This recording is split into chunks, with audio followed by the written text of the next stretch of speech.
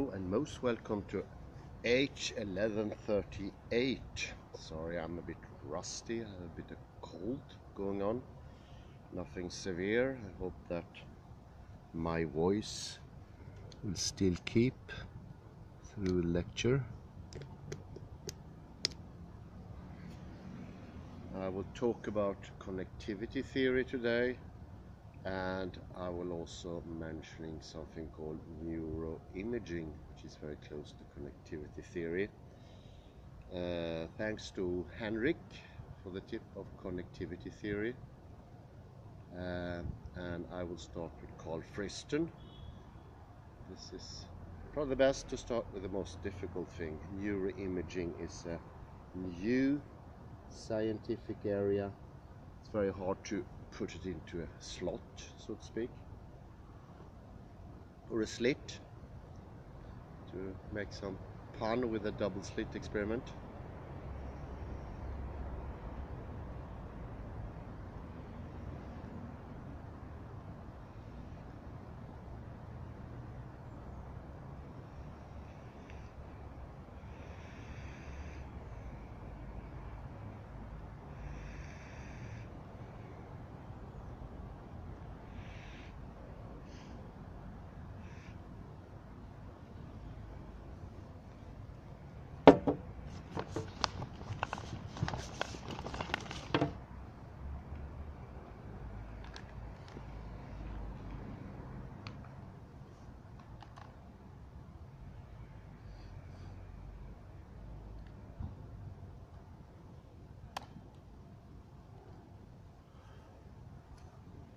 And we start.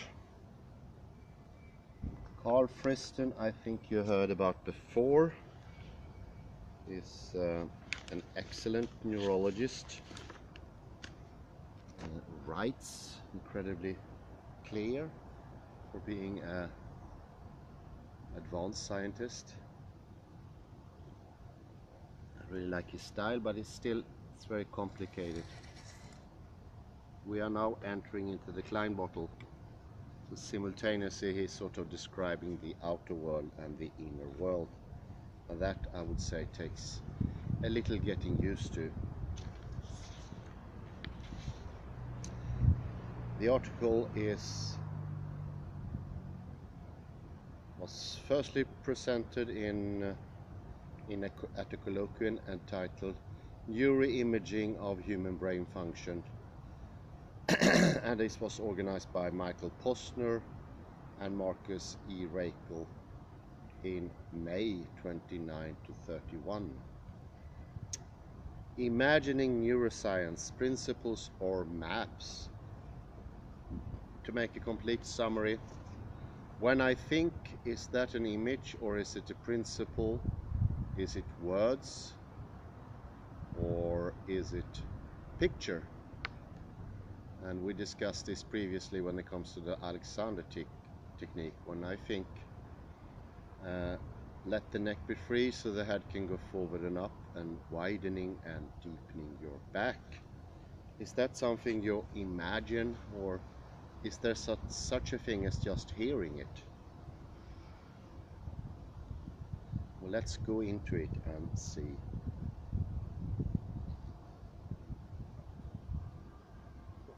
Karl Friston has to say about this. Imagining neuroscience, principles or maps.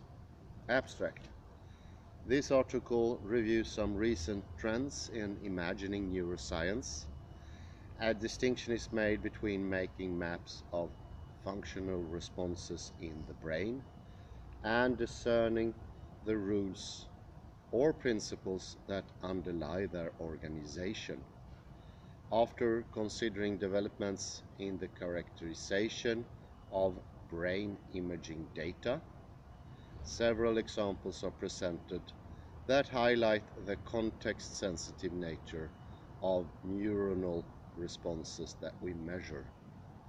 These contexts can be endogenous and physiological, as I mentioned. That could be endogenous inside, reflecting the fact that each cortical area or neural population expresses its dynamics in the context of interactions with other areas.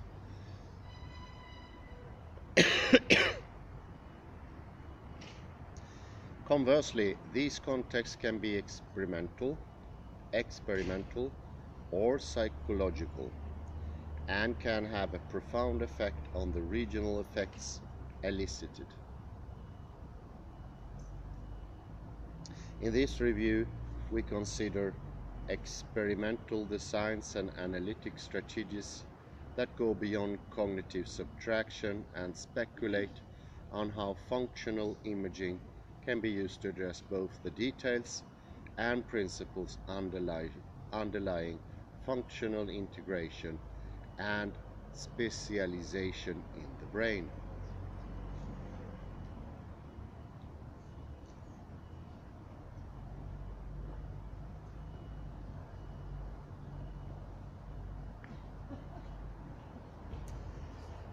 An imagining neuroscientist who wants to understand some of the organizational principles that underlie brain function is faced with a great challenge.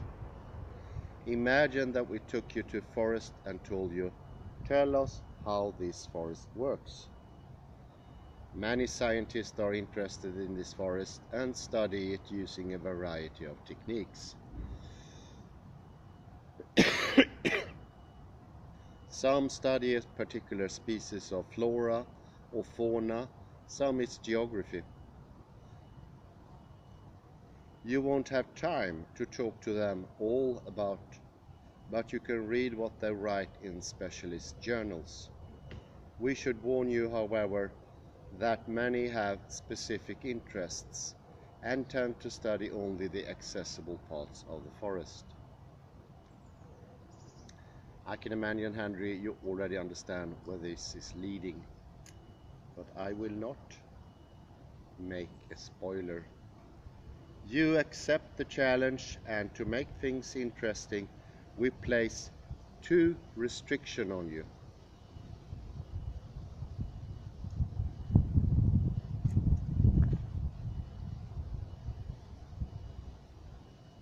First, you can only measure one thing.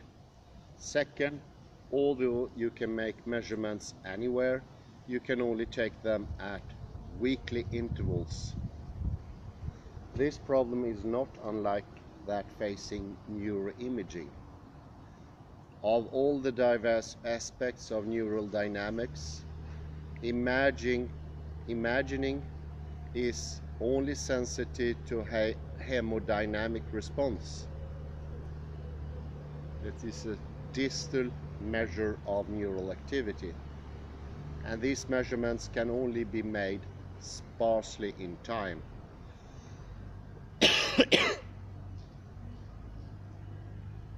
Faced with measurements can only be made. Faced with a forest problem, one would acquire data, generating map after map of measured variable.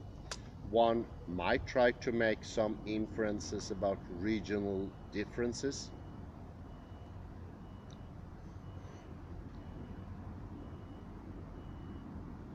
And try to understand the changes measured, initially at any one point and then in the context of changes elsewhere. These measures might be related to meteorological changes, seasonal variations, and so on. In short, one will make maps and then try to characterize their dynamical behavior. What, however, is the primary objective? Is it the construction of detailed maps, or is it the interpretation of the dynamics in terms of simple rules or principles that govern them?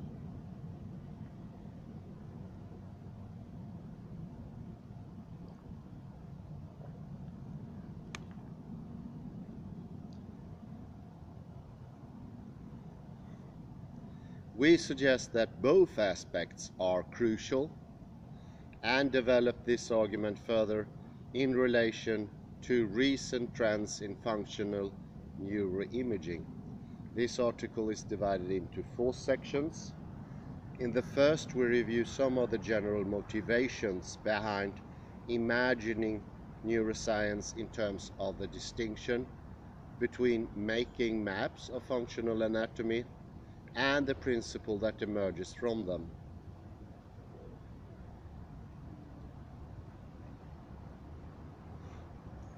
In the second section, we review the way in which the models or tools used to analyze data are likely to develop. In the third and fourth sections, we introduce some specific examples relating to functional integration and the different sorts of regionally specific brain responses that can be characterized. Principles or maps. Functional maps in neuroimaging rely on identifying areas that respond selectively to various aspects of cognitive and sensory motor processing.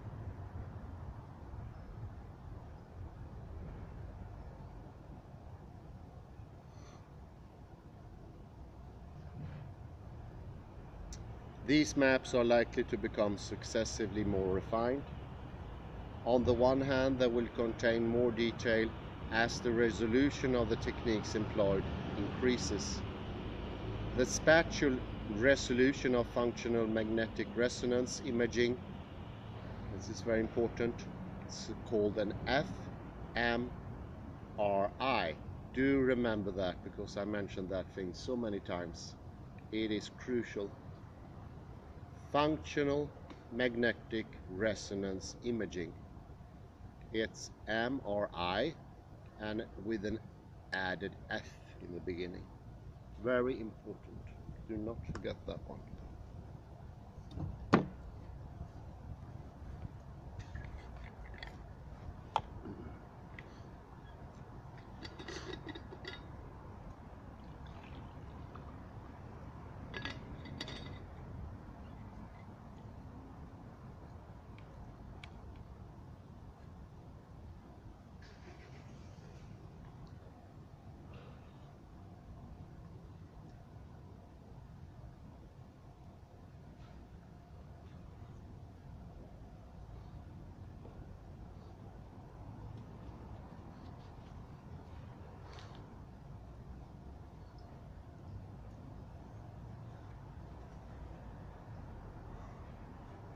Is already sufficient to discern structures like the thick, thin, and interstripe organization within V2. Temporal resolution is in the order of seconds and can be supplemented with magneto and electrophysiological information at the millisecond level. So F is what adds the temporal section. An ordinary MRI is just one instant. This is over time. This is why I think it's so important that you remember that, as I mentioned it before, and it's bound to turn up again and again and again. It's very important also in the scripture of Ian McGilchrist, and this is sort of the spearhead of modern neurology. That is the fMRI. It shows incredible things. The second sort of refinement may be in terms of the taxonomy of regionally specific effects themselves. Neuroimaging to date largely has focused on activations. However, regionally specific effects not only conform to a taxonomy based on anatomy, i.e., which anatomical area is implicated,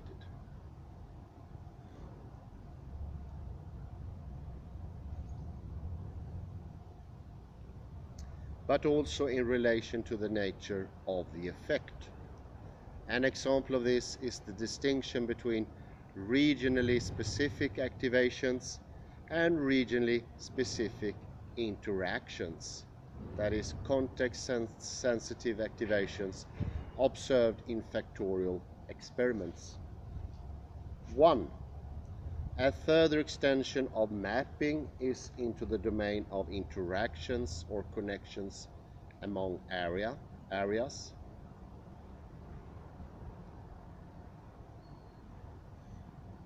Although prevalent in the context of anatomical connectivity. 2. Maps of functional or affective connections have yet to be established. The latter is likely to be more complicated than their anatomical equivalents by virtue of their dynamic and context-sensitive nature. Map making per se is not the only aspect of imaging neuroscience.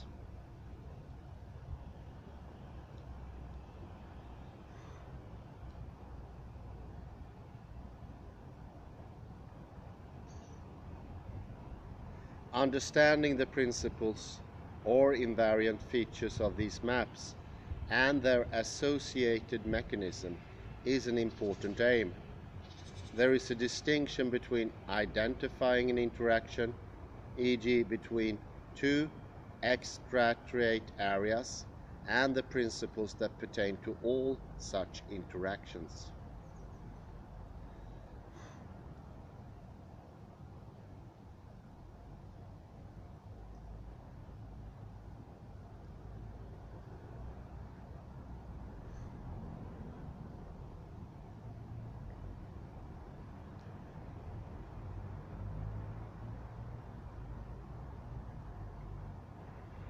For example, there is a difference between demonstrating a modulatory influence of posterior parietal complex on V5, the human homologue of primate area MT, and the general principle that backward projections from higher order areas are more modulatory than their forward counterparts. Note, however, that this principle would depend on fully characterizing all the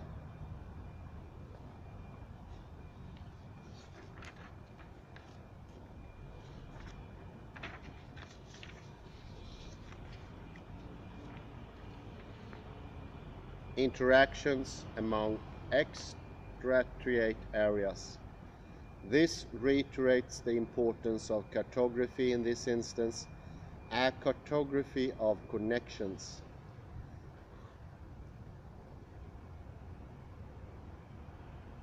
Another example of principles that derive from empirical observations can be taken from the work of complexity theorists. Here you go, Henrik. Wherein certain degrees of connectivity at the level of gene-gene interaction give rise to complex dynamics. 3. This principle of sparse connectivity has emerged again in relation to the complexity of neuronal interactions.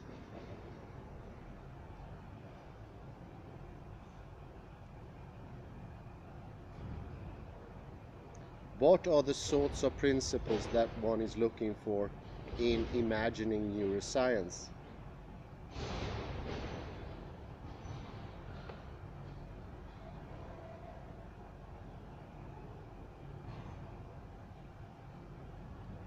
The principle of functional specialization is now well established and endorsed by human neuroimaging studies. If we define functional specialization in terms of anatomically specific responses that are sensitive to the context in which these responses are evoked, then by analogy, functional integration can be thought of as anatomically specific interactions between neural populations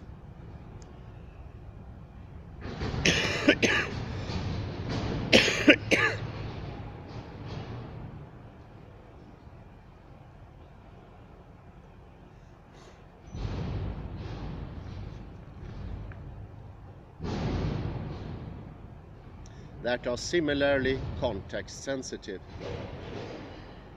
In a sense, functional integration is a principle, but it is not very useful.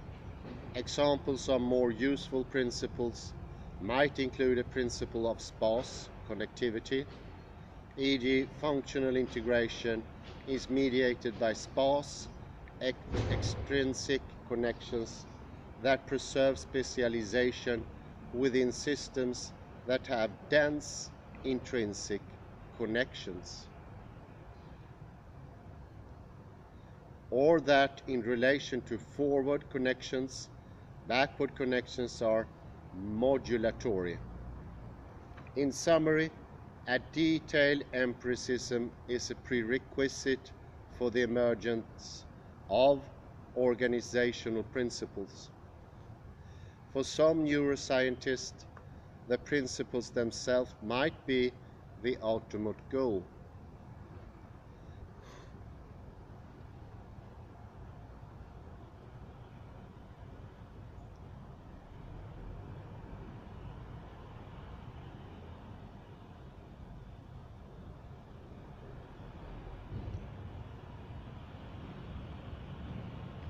But these principles will only be derived from maps of the brain.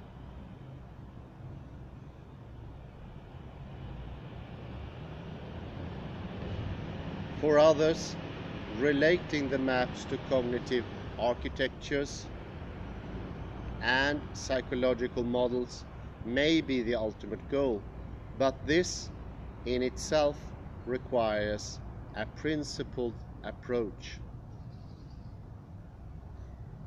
Next paragraph. Models or tools. In this section we consider the status of various models that are used to analyze or characterize brain function and how they are likely to develop. The models one usually come across in neuroscience are of three types. First, there are biologically plausible neural networks or synthetic neural models. 5. Second are the mathematical models employed in linear and nonlinear systems identification. And third are the statistical models used to characterize empirical data. 6.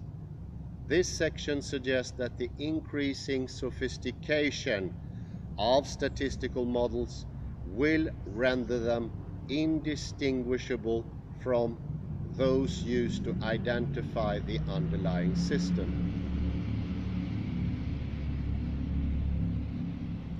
Similarly, synthetic neural models that are currently used to emulate brain systems and study their emergent properties will lend themselves to reformulations in terms of those required for system identification.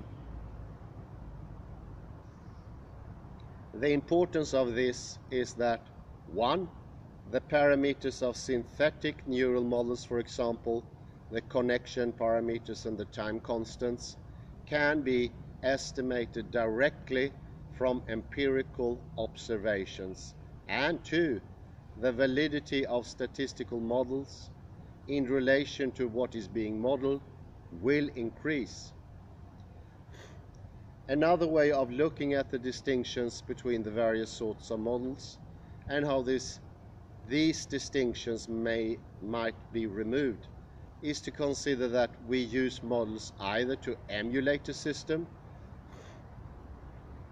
or to define the nature or form of an observed system.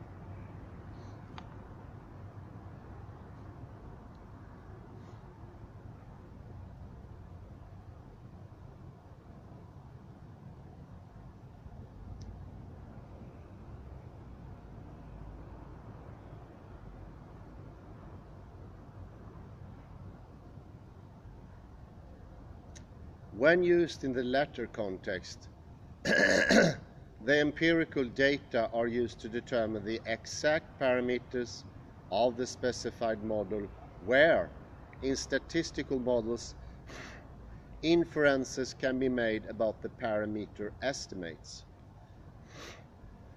In what follows, we will review statistical models and how they may develop in the future, and then turn to an example of how one can derive a statistical model from one normally associated with, very important, non-linear system identification.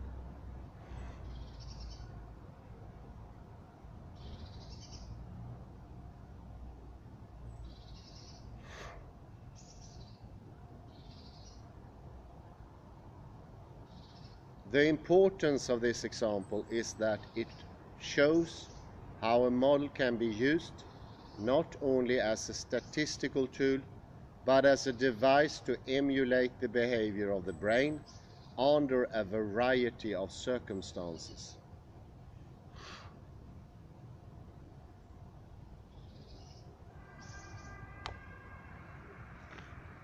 Linear models. The most prevalent model in imagining neuroscience is the general linear model. This simply expresses the response variable, e.g. hemodynamic response, in terms of a linear sum of explanatory variables or effects in a design matrix. Inferences about the contribution of these explanatory variables are made in terms of the parameter estimates, or coefficients, estimated by using the data.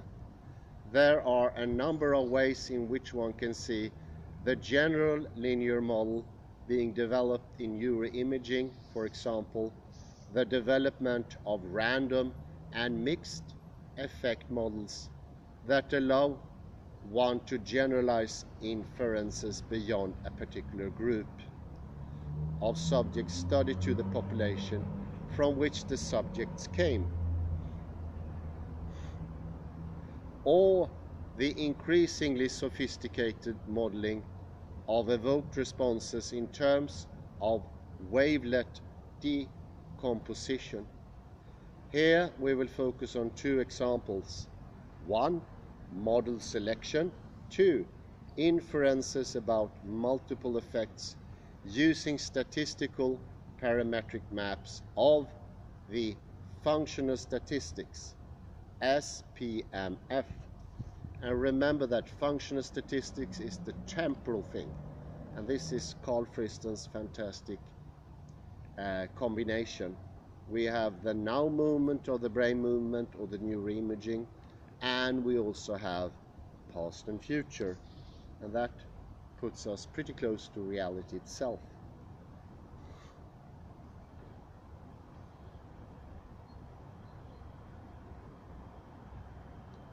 Generally, when using statistical models, one has to choose from among a hierarchy of models that embody more and more effects. Some of these effects may or may not be present in the data, and the question is, which is the most appropriate model? One way to address this question is to see whether adding extra effects significantly improved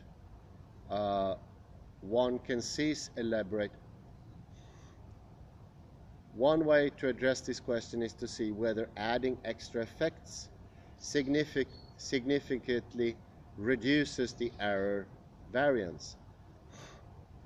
When the fit is not significantly improved, one can cease elaborating the model. This principled approach to model selection is well established in other fields and will probably prove useful in neuroimaging. One important application of model selection is the context of parametric designs and characterizing evoked hemodynamic response in, listen now, F fMRI. In parametric designs, it is often the case that some high-order polynomial expansion of the interesting variable 7, e.g. the rate of duration of stimulus presentation,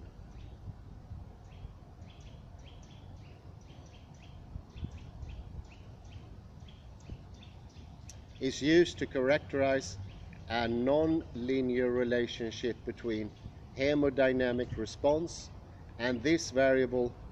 Similarly, in modeling evoked responses in fMRI, the use of expansions in terms of temporal basis functions has proved useful.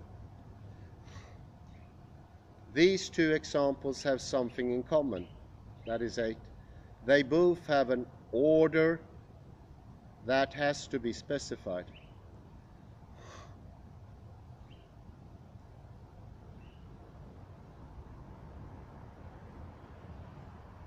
The order of the polynomial regression approach is the number of high-order terms employed, and the order of the temporal basis function expansion is the number of the basis functions used.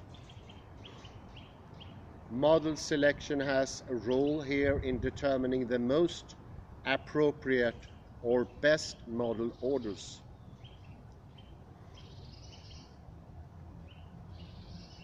Models that use expansion bring us to the second example. Recall that in general, the contribution of designed effects is reflected in the parameter estimates of the coefficients relating to these effects.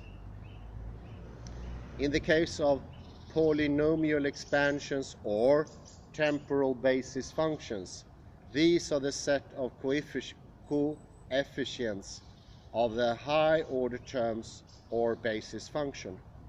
Unlike simple activations or effects corresponding to particular linear combination of the parameter estimates, inferences based on these high-order models must be a collective inference about all of these coefficients together.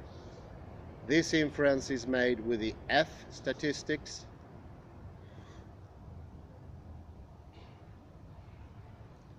and speak to the usefulness of the SPMF as an inferential tool. The next section presents an example of the SPMF in action and introduces models used in a non-linear system identification. Those two are very important. It's a non-linear system identification. Did you know that this was the state of neuroimaging, that it was using non-linear identification processes? To me, it's a grand surprise.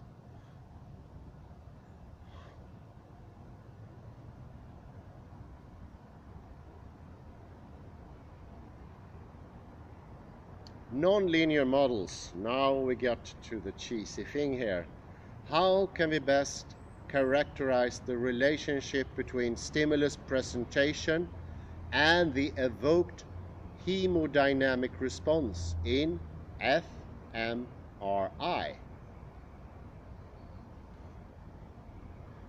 Hitherto, the normal approach has been to use a stimulus waveform that conforms to the presence or absence of particular stimulus attribute.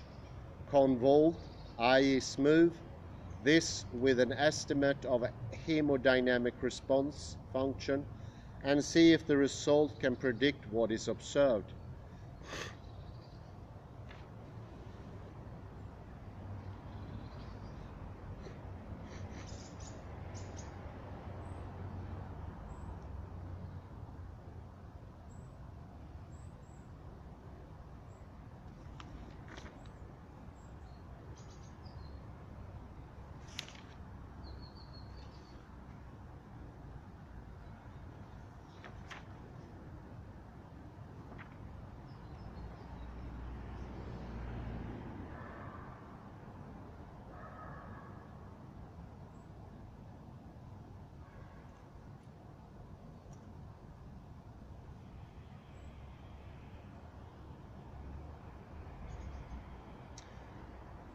are using an estimate of the hemodynamic response function assumes that we know the nature or form of this response, and furthermore precludes non-linear effects. Wow. A more comprehensive approach would be to use non-linear system identification and pretend that the stimulus was the input and that the observed hemodynamic response was the output. This approach posits a very general form for the relationship and uses the observed inputs and outputs to determine the parameters of the model that optimize the match between the observed and predicted hemodynamic responses. The approach that we have adopted uses a Volterra series expansion, 8. This expansion can be thought of as a non-linear convolution and can be shown to emulate the behavior of any non-linear time-invariant dynamical system. Wow! The results of this analysis are a series of Volterra kernels of increasing order. The zero-order kernel is simply a constant. The first-order kernel corresponds to the hemodynamic response function, usually arrived at a linear analysis, and the second and higher order kernels embody the non-linear dependencies of response on stimulus input. By using a series of mathematical devices, second-order approximations, and expansion of the coefficients in terms of temporal basis function, we are able to reformulate the Volterra series in terms of the general linear model and use standard techniques to estimate and make statistical inferences about these kernels. An example of the kernel estimates for a voxel in a periauditory cortex is shown in figure 1. The estimate was based on a parametric study of evoked responses to words presented at varying frequencies and is fairly typical of non-linear hemodynamic response function.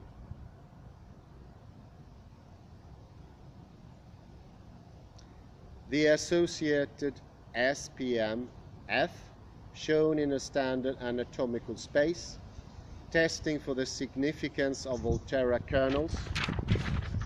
And nota bene, we are not speaking about kernels with a CU, but it is kernels with K, E, R, and EL.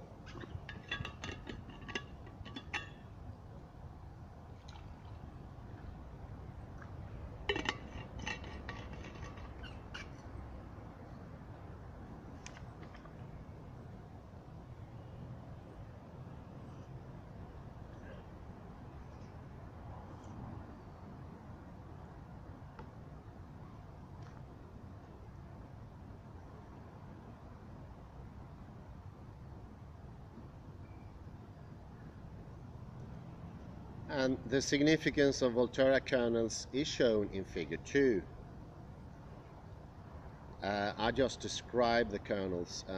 You see clearly in the first imagery that there is a peak, and clearly that is shown the non-linear working of the brain function. That is not linear but non-linear. Do you remember that?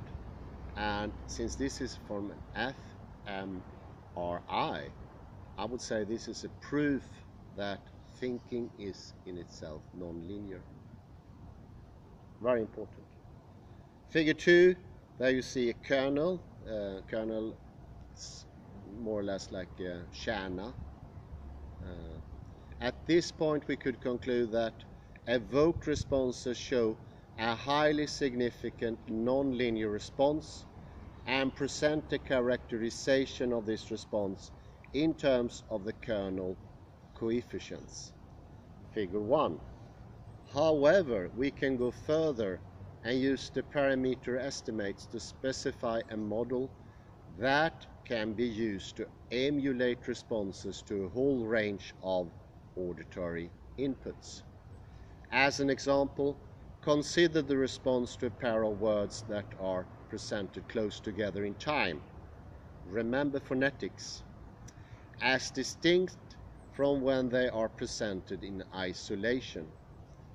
Figure 3 demonstrates the result of this simulation and shows that the presence of a prior stimulus attenuates the response to a second.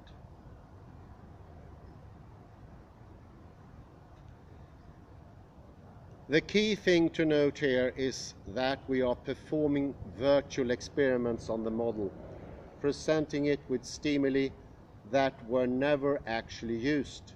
Indeed, we can determine the model's response to a single word.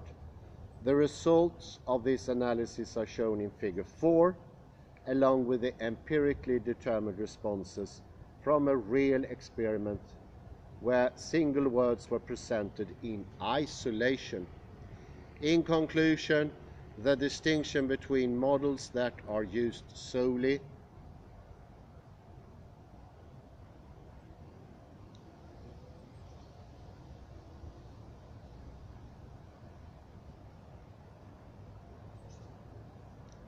to confirm our predictions about the observed brain responses may, in the future, become sufficiently unconstrained and general as to provide the basis for simulated experiments.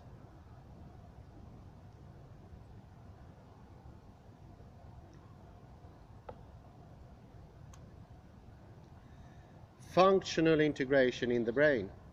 One overriding aspect of the brain is its connectedness, suggesting that the interactions and relationships between activity in different parts of the brain may be as important as regionally specific dynamics. Perhaps what we search for is a functional architecture as opposed to a functional anatomy, where the architecture embodies the interactions and integration that bridge between the dynamics of specialized areas.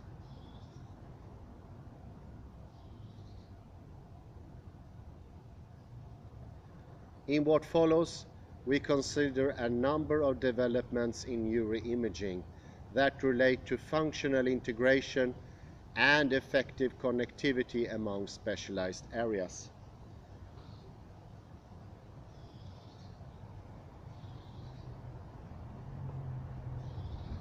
Effective connectivity. Functional integration is usually inferred on the basis of correlations among measurements of neural activity. However, correlations can arise in a variety of ways. For example, in multi-unit electrode recordings. They can result from stimulus-locked transients evoked by a common input or reflect stimulus-induced oscillations mediated by synaptic connections. Integrations within a distributed system is usually better understood in terms of effective connectivity as distinct from the correlations themselves.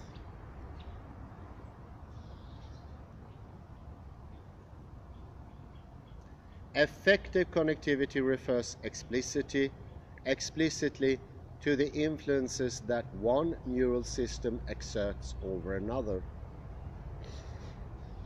9. Either at a synaptic, i.e. synaptic efficacy, or population level, there are two important aspects of effective connectivity. One,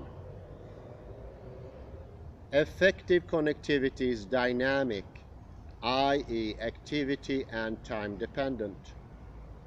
Two, it depends on a model of interactions.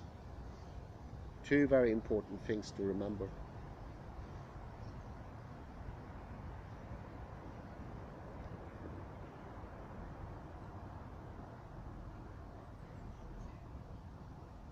To date, the models employed in functional neuroimaging have been inherently linear. And I would say that is still the case in, let's see, half of what neurology is still doing in 2022. So Karl Friston is a name to be remembered.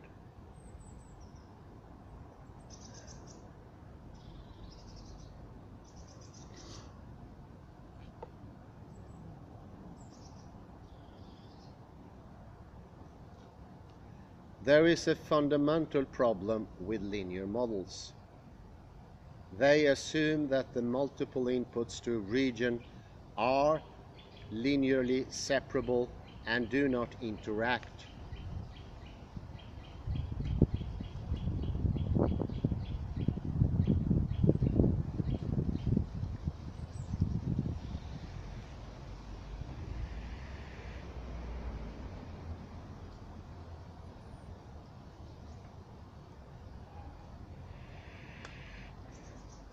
This precludes dynamic or activity-dependent connections that are expressed in one sensorimotor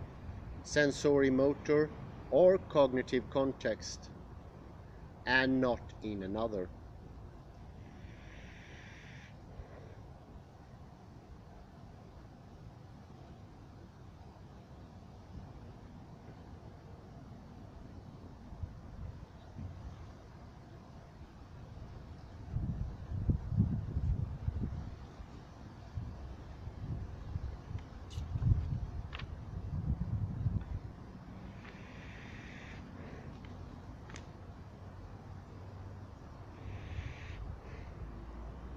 The resolution of this problem lies in adopting nonlinear models that include terms that model the interactions among inputs. These interactions can be construed as context or activity-dependent modulations of the influence that one region exerts over another.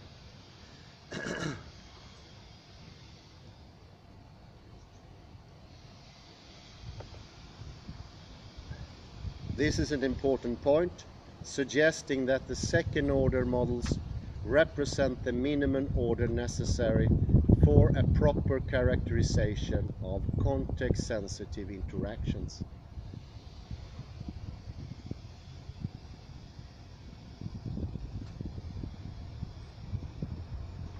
One approach to these characterizations involves an extension of the above nonlinear model of hemodynamic responses that employed the Volterra series.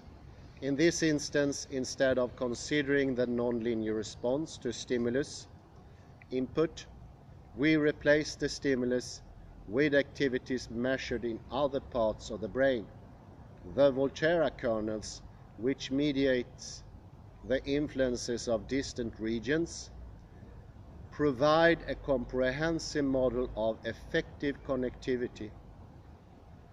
These estimates are, as above, expressed in terms of kernel coefficients, and inferences can be made about their significance using standard statistical techniques. Although we will not go into details here, these sorts of analysis provide measurements of the direct and modulatory influences of one region on another.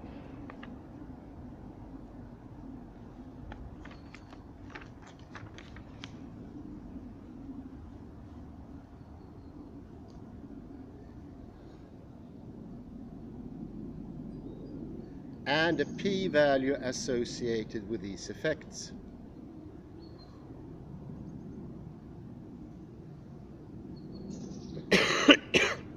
A typical example of the connectivity that is obtained from this sort of analysis is shown in figure 5. This analysis was based on an fMRI study of visual motion. This is visual motion. Subjects were presented with radially moving stimuli under different attentional conditions. These results demonstrate the role of the posterior parietal cortex in modulating the effective connections to the motion sensitive area V5 that may mediate the attentional modulation of responses to its input. This attentional modulation represents a context sensitive change in the effective connections to V5.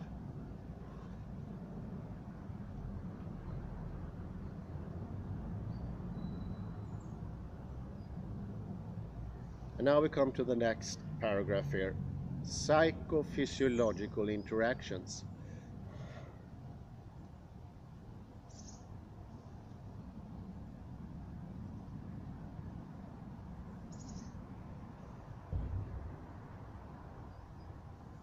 Modulation and context-sensitive changes in effective connectivity are important aspects of functional integration.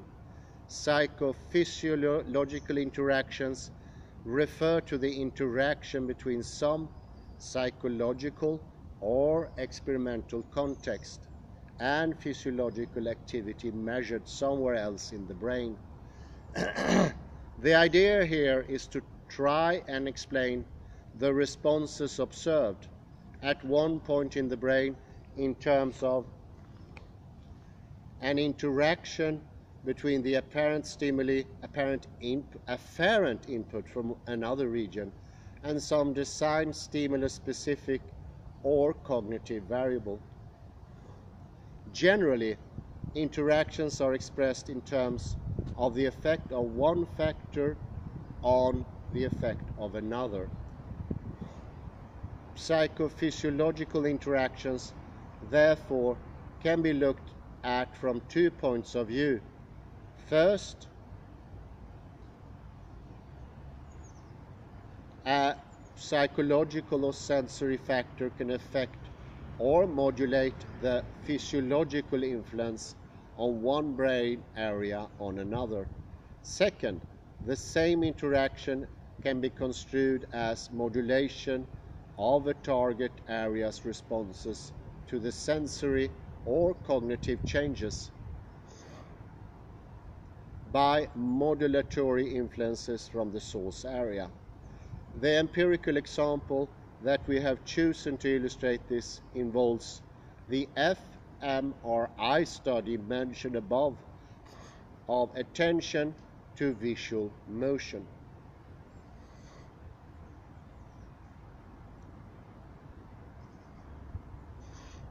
In this study, subjects were asked to view radially moving dots that gave the impression of optic flow.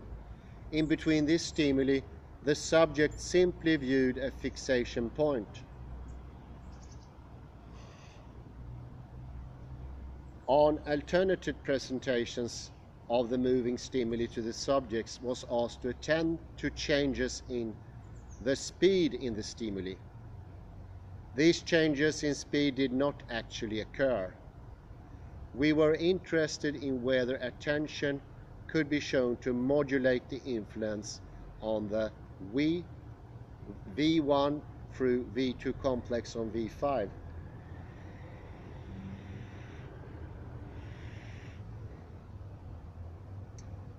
We addressed this by regressing the activity at every voxel. On that in V1 through V2 under the attentional states separately, under two attentional states separately. Wow, this is rather complicated.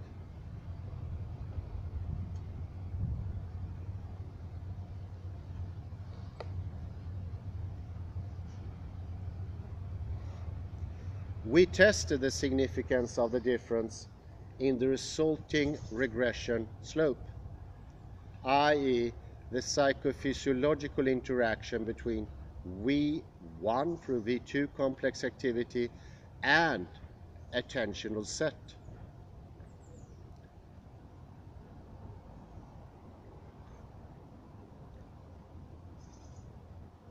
To give an SPMT, that is significant, P is more than 0.05 voxels, are shown in white on the structural T1 weighted MRI in figure 6 upper and correspond to region in the vicinity of V5.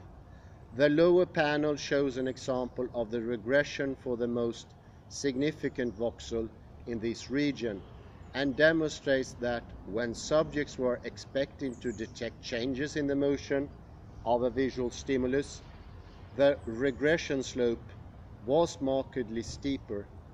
In other words, the influence of V1 through V2 on V5 was positively modulated by attention to this aspect of visual motion.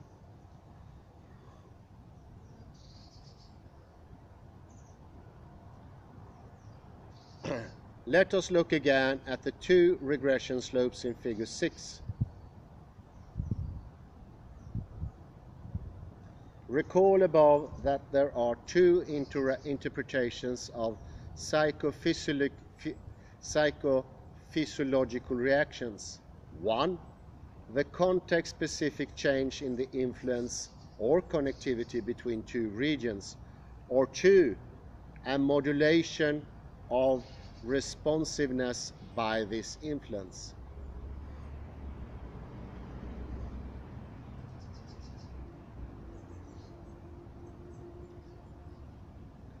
The first interpretation is more natural in this context, in the sense that attention can be thought of as modulating the influences that V1 through V2 exerts over V5. However, the complementary perspective is equally valid. In this instance, attention-dependent responses in V5 are realized only in the presence of stimulus-dependent input from V1 through V2. This approach obviously can be extended to include nonlinear effects and embrace more complex interactions. However, the principles will be the same. Now we come to a very juicy part here. Event-related, state-related, and context-sensitive brain responses. Event-related fMRI. Since the advent of fMRI, a new distinction has emerged in neuroimaging, namely that between event and state-related measurements. Event, it's temporal, state is non-temporal. Before the fMRI, it could only be state. By virtue of the half-life of the radioactive traces used in positron emission tomography, PET, we have been confined largely to studying differences in brain states engendered by the repeated presentation of stimuli or the enduring performance of some tasks. But that all changed with the fMRI.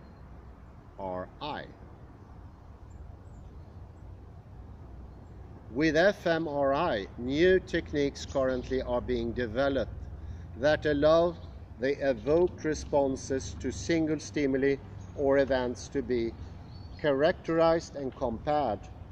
This is of fundamental importance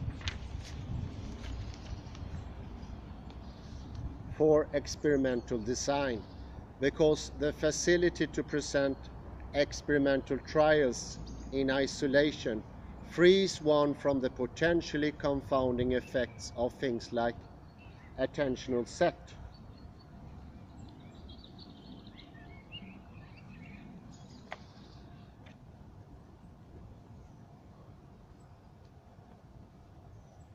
For example, we now can look directly at the brain's response to novel events in oddball paradigms, and more generally disambiguate the effects of a particular stimulus from the context in which the stimulus was presented. See below. Figure 7 make a distinction between state and event-related brain responses by using a single subject fMRI study in which the subject was asked to listen to words presented at a fixed rate over an extended period of time, or to single words presented in isolation. These analyses represent a simple version of the Volterra series approach described above and rely on the use of temporal basis functions. Event-related fMRI now presents the opportunity to adopt the same sorts of experimental designs that have proved so useful in evoked potential work in electrophysiology.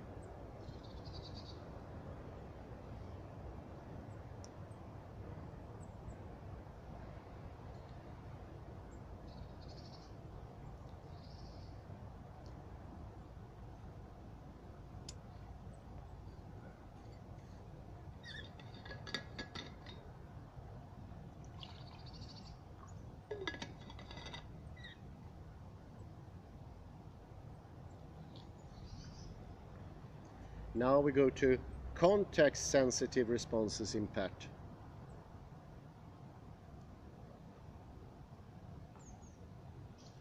Perhaps it's worth considering event-related PET. It is not necessary to measure individual responses to stimuli to make inferences about them. We will briefly review two examples where PET has been used to examine the transient responses evoked by words, and where these responses have to be considered in the light of the context which they were presented. In the first example, words were presented visually at a fixed rate during PET scanning. The only variable was the exposure duration of the stimuli, which varied between 150 and 750 milliseconds.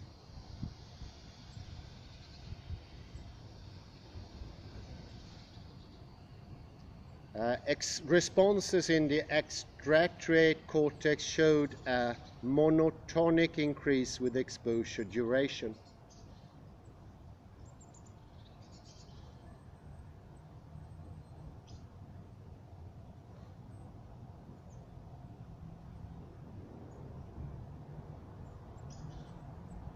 By using this parametric design in conjunction with a nonlinear regression analysis, we were able to show that the evoked responses deviated from a linear relationship with relatively attenuated responses at longer durations. These observations have two potential explanations. First, extrastriate responses to visually presented stimuli are preferentially enhanced by attentional mechanisms when the stimuli are very brief.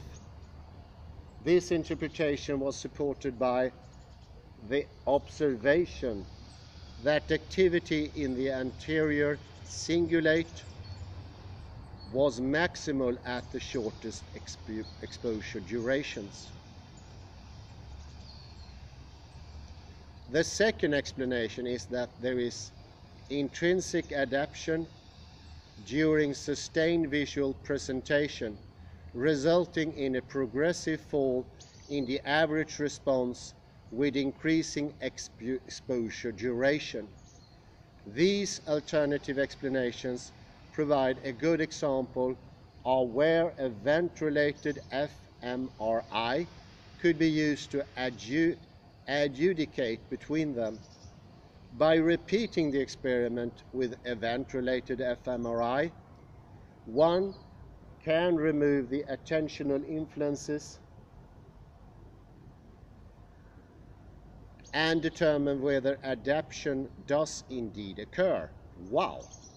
In the second example, we asked subjects to produce words at a variety of rates. This was a factorial design in that the words were either generated intrinsically, beginning with a heard letter, or extrinsically by simply repeating the letter. Either they heard or they repeated it.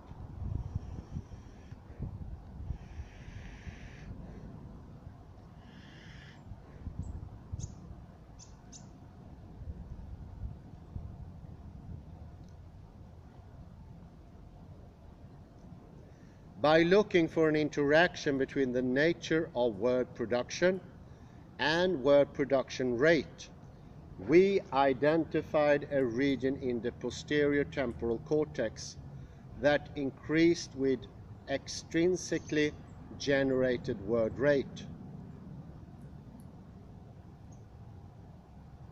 The latter observation is remarkable and suggests that activity is reduced when more of these word production events occur.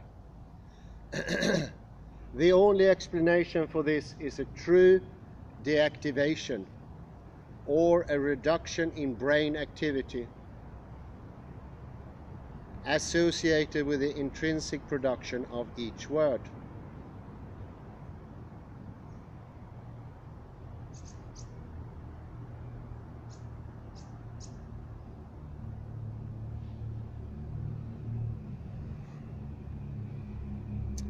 And now we get to context-sensitive activations and interactions.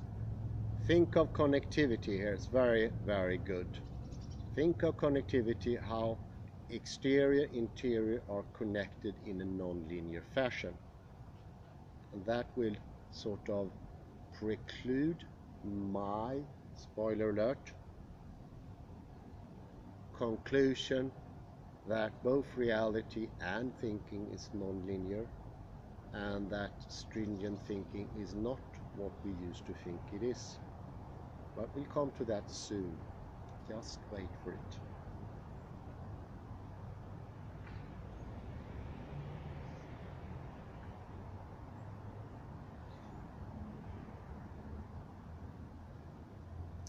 Context-sensitive activations and interactions.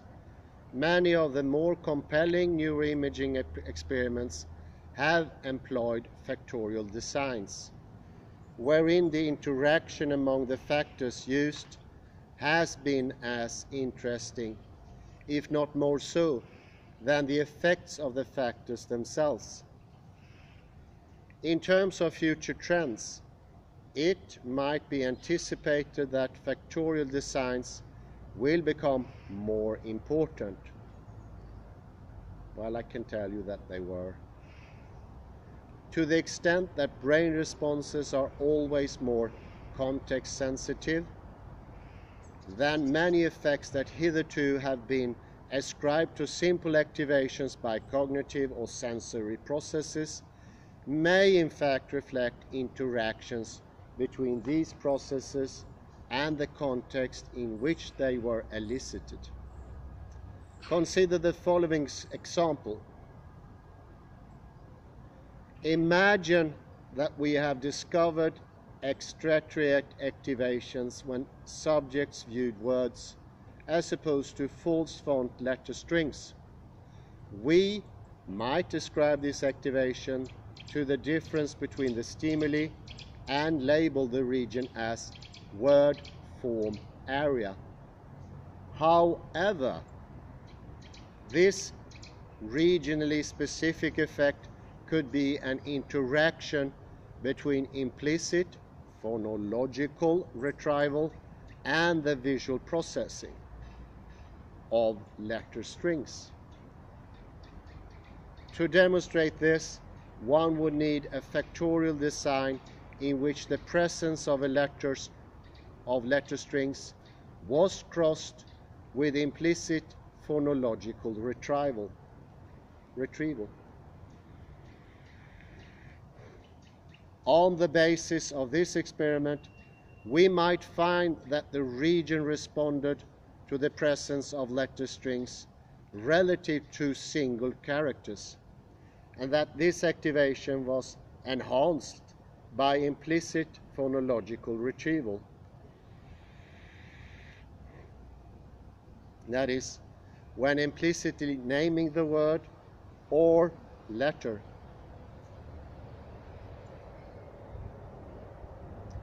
In other words, we could also construe this regionally specific effect as a modulation of letter string specific responses by implicit phonological retrieval. In the absence of phonological retrieval, there may be no differences in the response of this area to words or non-words letter strings.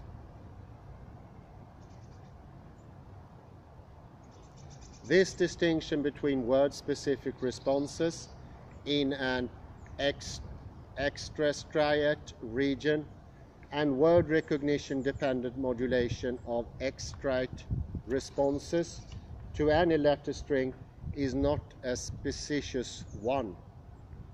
Specious means typical of it. The two interpretations are that there are 1. Receptive fields for words in extrastriate regions, or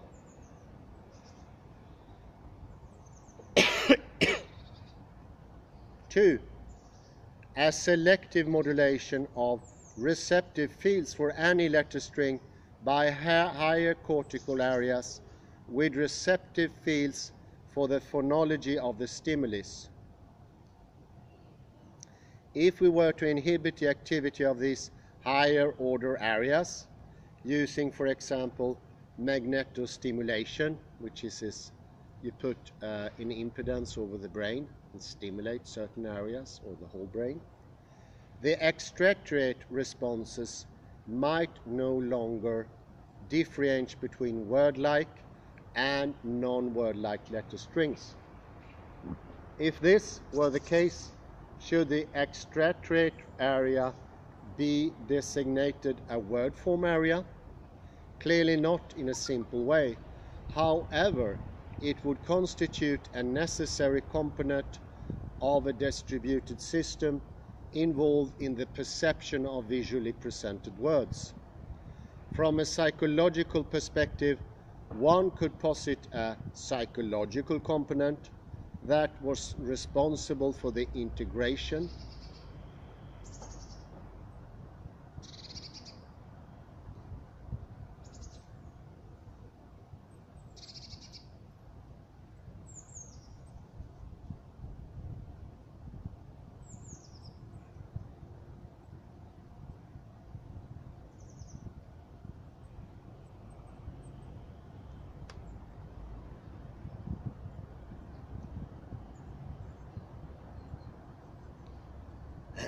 very interesting. I have to reread this. The interaction that between phonological retrieval and the visual analysis of letter strings, letters, random, would then represent an activation on comparing brain activity in states that did and did not have this integration. Factorial designs represent one way of identifying these integrative or context-sensitive activations. In summary, this example highlights the importance of regionally specific interactions and factorial designs. One interpretation of interactions is that they represent the integration of different processes, e.g., visual processing of letter strings and phonological retrieval in a dynamic and context-sensitive fashion. In conclusion, we have reviewed the importance of context-sensitive effects in neuroimaging both from the perspective of functional integration and effective connectivity, and from the perspective of functional specialization and the integration of componential and cognitive and sensory-motor processing. Advances in the design and analysis of brain imaging experiments are revealing the nature and the role of these effects. Yes, that was a very complicated paper. I will try to take out the zest of it here now.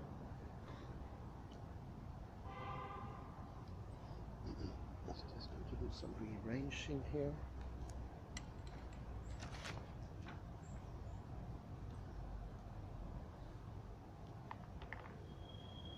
Uppsala.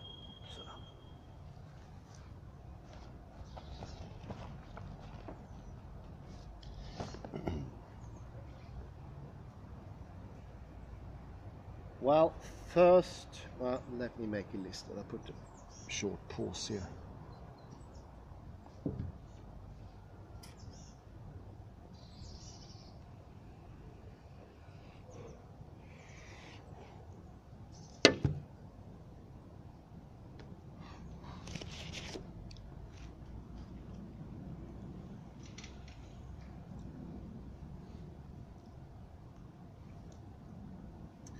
Well, we mentioned this many times before, and now I come to the conclusion or the summary of the marvelous article by Karl Friston and others.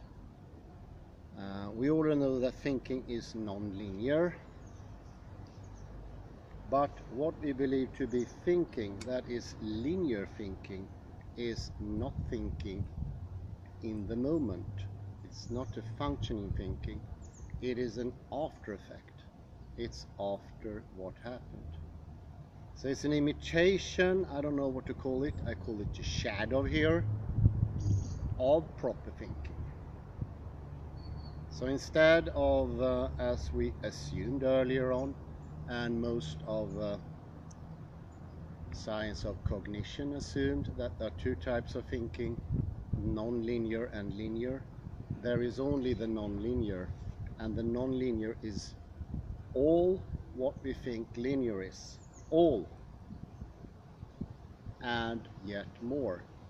Whereas what we usually call linear thinking is not step-like. We assume it to be so because we have no way of being aware of it. It's a shadow effect. This is another way of showing what Ben Libet showed, that the consciousness thinking, as he called it, I would call it reflective consciousness, or the ego self, is after the fact. There is zero linearity with regular linear thinking, nothing at all, because it happens afterwards. And it's an imitation, it's a shadow.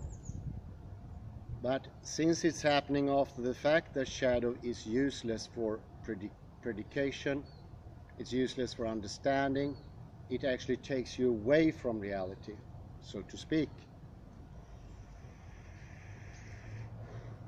Instead, Karl Friston showed that there is, in many cases, a very clear difference between looking at a random set of letters and something that actually means something. But for the linear thinking, there is no difference. The linear thinking cannot read off the word. It just repeats it, so to say, phonologically internally or even externally phonological. How can one understand that? Well, think about how young people, children, is a better word for that. The correct word for young people is children in this case. We learn to read by using our mouth. We imitate the words, we imitate the letters, and therefore we sound out the words. And little by little, we can pronounce in the end the words. It is very likely that that can become a secondary thinking or an imitation of thinking. Why is that? Well, you sound out the thinking in your head, just like you sound out words.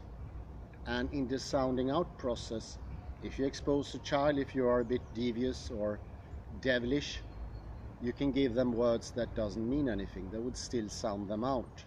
So regular ego self thinking is like that. It's an imitation, but it doesn't carry meaning.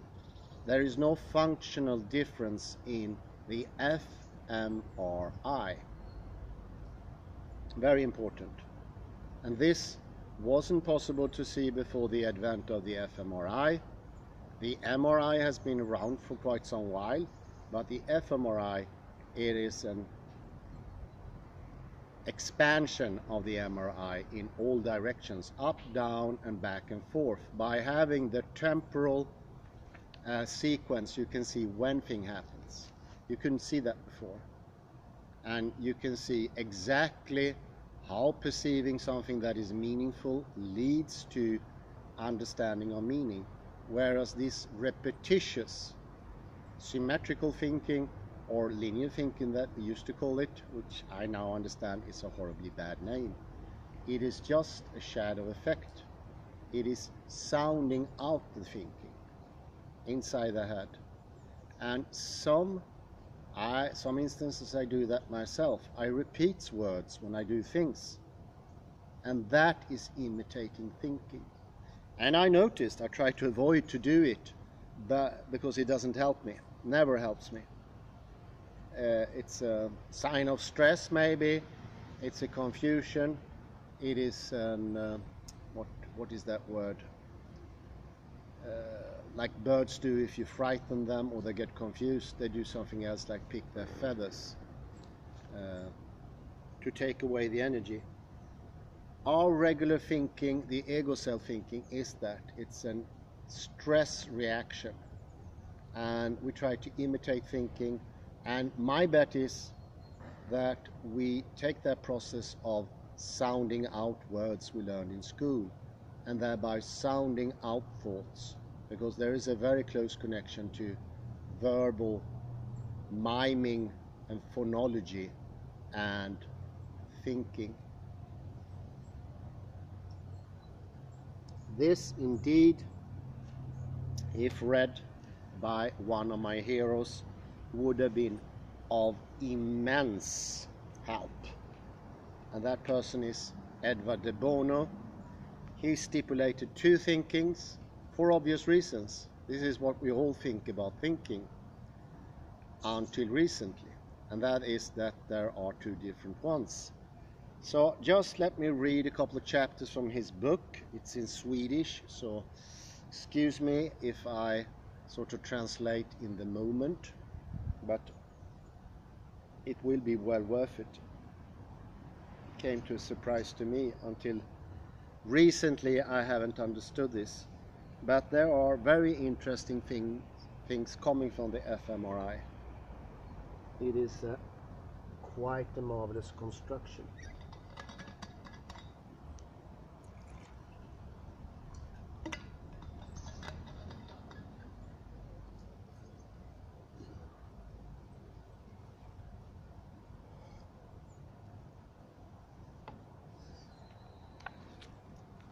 This is his second best book. It's called Real Creativity. It came out later than my favorite book. This came in '92. Its original title in English is Serious Creativity. And it's later than his philosophical book, I Am Right, You Are Wrong, How to Break the Black and White Thinking. And this is a tryout to make that rather heavy thinking that is in I'm Right, You're Wrong book. But it's pretty much says the same thing. And here, page 30, he tries to establish what would have been so helpful for him to use Karl Friston's and the fMRI, but it's trying to get into what thinking is. Misunderstanding about creative thinking. The idea, the first misunderstanding is that the creative skill is inborn and cannot be trained. It's a very comfortable misunderstanding, since it liberates us from ever having to do anything to develop our creativity. If creativity is just a question about natural skill, so there is nothing I can do.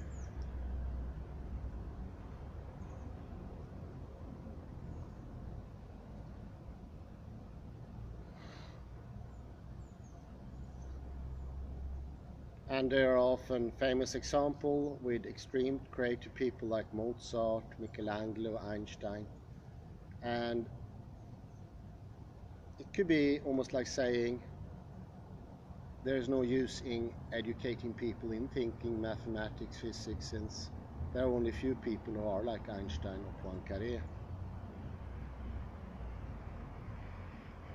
But we don't stop to teach our children to play the piano or the violin just because we cannot guarantee they are not going to be a new Liszt or Paderewski.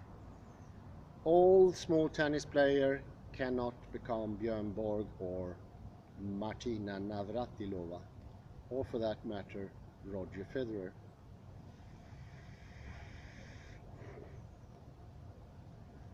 Well, he points to something really important here, and that is most people think today that creativity is inborn. And I think he says this is a misunderstanding. I would say it is not a misunderstanding, because since we have that misunderstanding of what thinking is, I would say creativity is not reachable, and it's not something you can train. Until that moment you understand that your linear thinking, your step-by-step thinking is not linear, and it's not step-by-step. It's not taking you anywhere. It is like the wishful thinking, and it's wishful thinking. It's not thankfulness, to use a Derridian word. A second one he wants to attack is that rebels are creative, like punks, people who goes against the stream. And then he goes to the left and right hemisphere, and I think this is very good. This precludes what later was to come with Emil Gilchrist.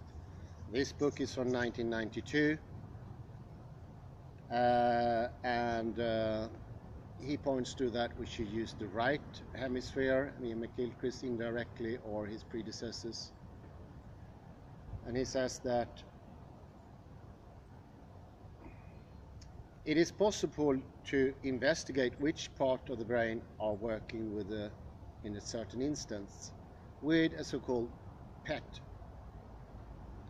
investigation, or positron emission tomography, PET investigation. We are done making movies about small flashes of radioactivity. Some shows the brain's activity.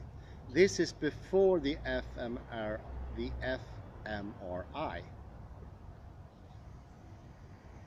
which is interesting in itself.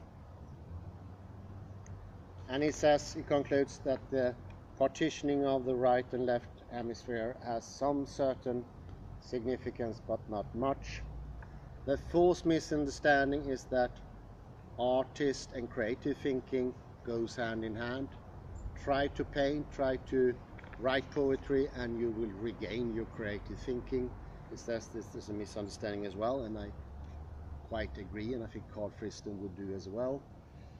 And another thing which I recognize is that you can sort of liberate yourself from your restricted logical thinking and then sort of step into creativity.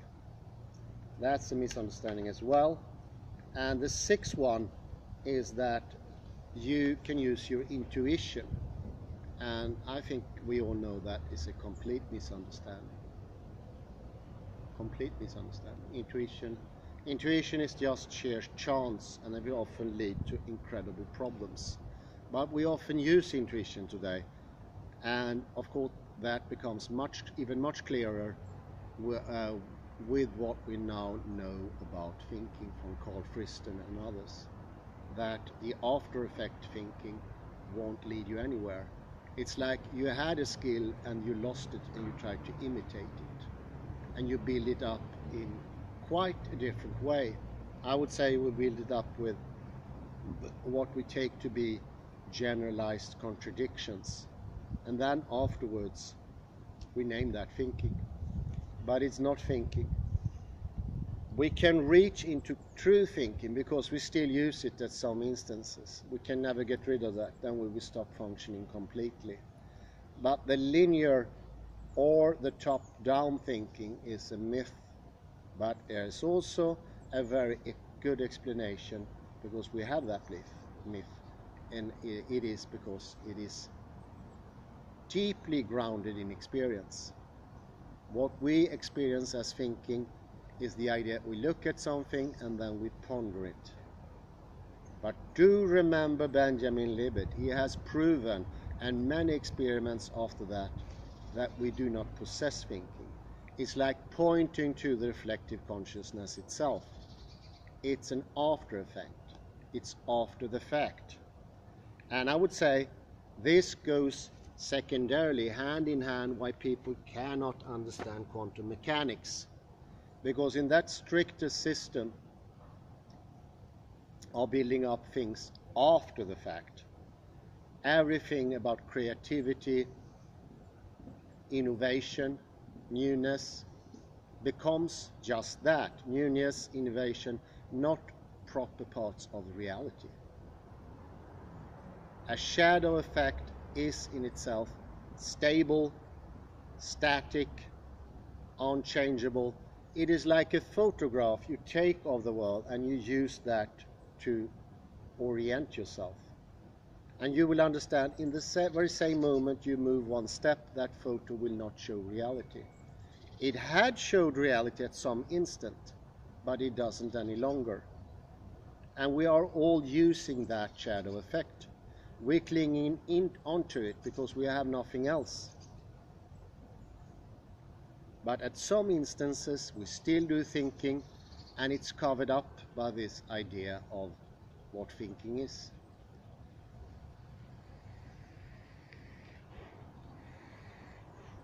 And this was maybe his main problem, Edward de Bono, to defend what he called asymmetrical thinking. But as long as there is a symmetrical thinking, a proper thinking or logic thinking, if that idea is still around, it will haunt us, and we will see asymmetrical thinking as the exception. It is not. Asymmetrical thinking contains everything of logical linear thinking, but yet it's much, much more. It is what makes linear thinking. Remember that. We know for sure from fMRI that what makes up linear thinking is something before and has all aspects of linear thinking and yet more. And you can imagine, in a way, this is superlinear because it has the ability to build up linear thinking and rational thinking and logic.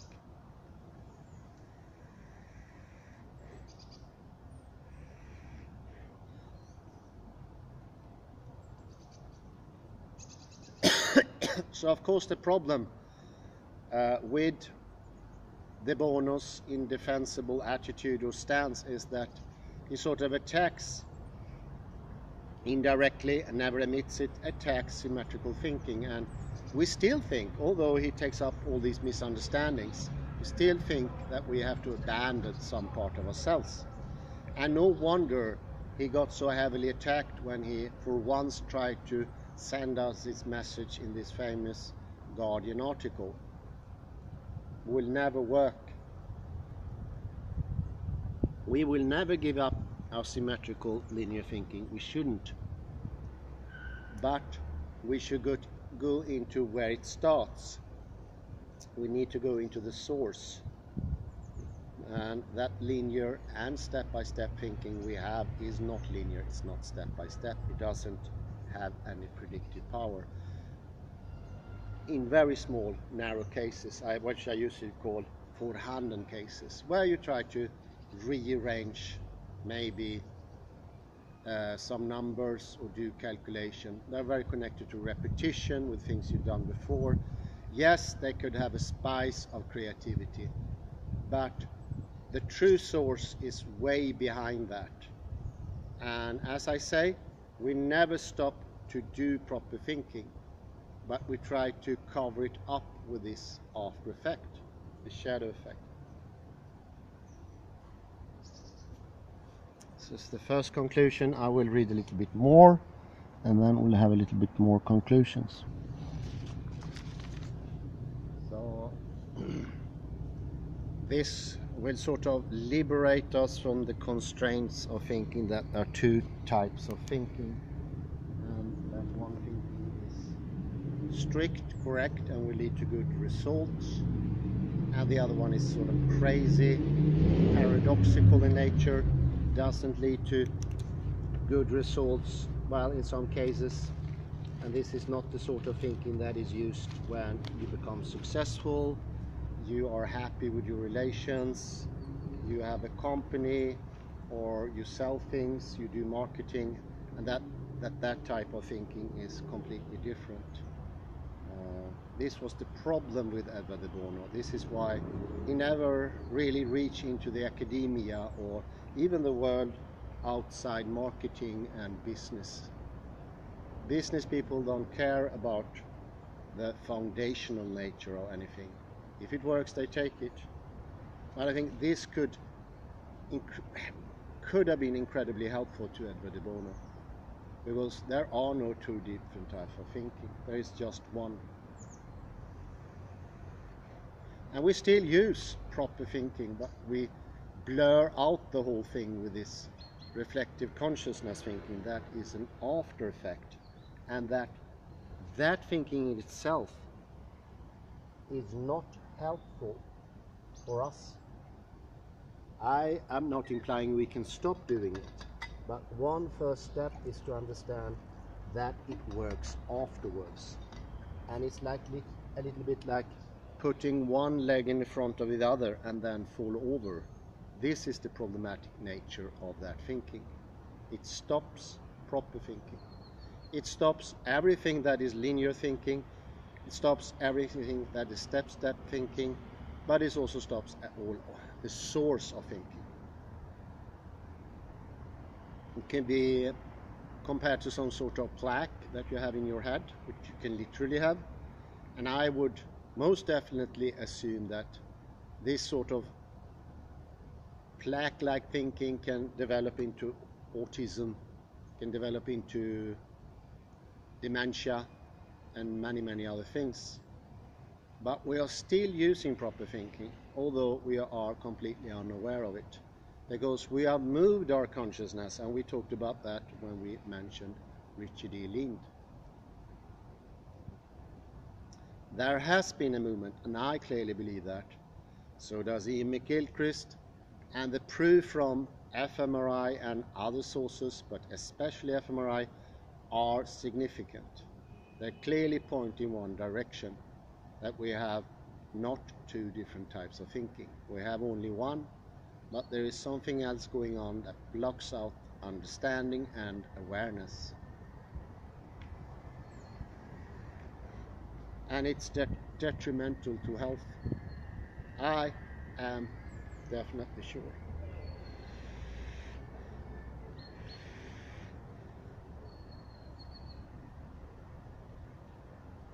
Can you imagine the advantages it would have been for Edward de Bono to just have one thinking and not having to go about defending or attacking anything?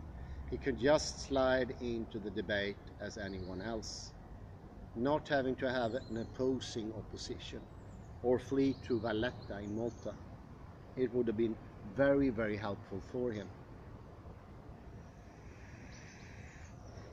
From the inside, he could have softened up, not going out attacking. because all of his books are attacks on something else. But attacks won't help. It's knowledge. It is the only thing that can help. People don't change their opinion until they get better and more valid knowledge that works better. And demanding, and I also think about the hippie philosophers like Alan Watts that I've been criticizing before, and now I get more wood. Their attacks on what they feel to be logical thinking is completely misguided. It's just the opposite. It's as typically his take on Eastern Asian philosophy and thinking is absolutely wrong, because he assumes that they think like we do. They don't.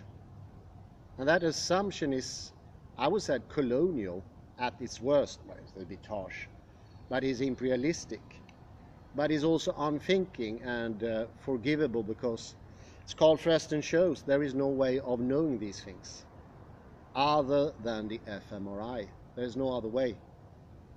Of course, we had good use of Karl Friston before, but also Anthony Chimero and James Gibson, Julian Jaynes. Richard E. Lind was very helpful for me.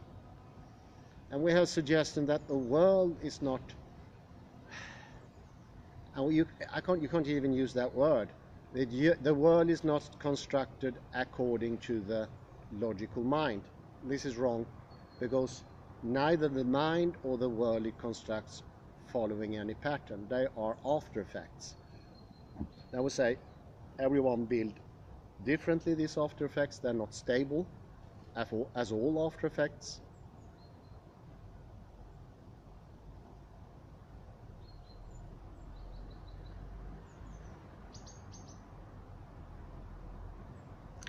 And I would say this reflective consciousness, it can be noted as certain stress, but it is easy to see on, I didn't show any other diagrams, that they are sort of friction, being out of sync, and thereby also being out of place.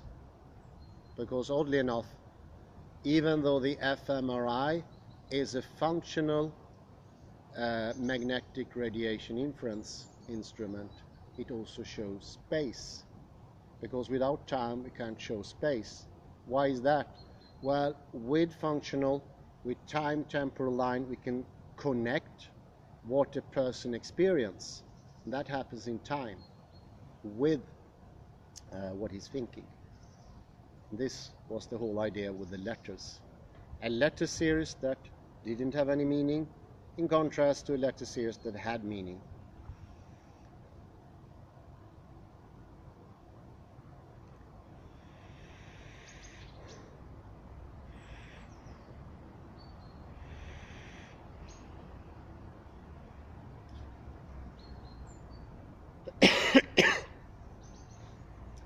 And we can do this stepwise. It doesn't have to be a Zen-like koan thing. And I think it needs to be a training thing. But first, of course, this series is very important because it puts the proof. Without the proof, that sadly Edward de Bono was lacking, no change will come. No change will come. We will not go in the Alan Watts way. We will not pertain to start to eat mushrooms or use cannabinoid liquors or something like that to reach creativity. We simply won't do it. It will not happen. It will not ever happen. Because we are attached to our thinking for a very good reason. It's all what we have left is the after effect. Just like Plato. And to abandon that, he would have nothing at all. And I think our system is a survival system.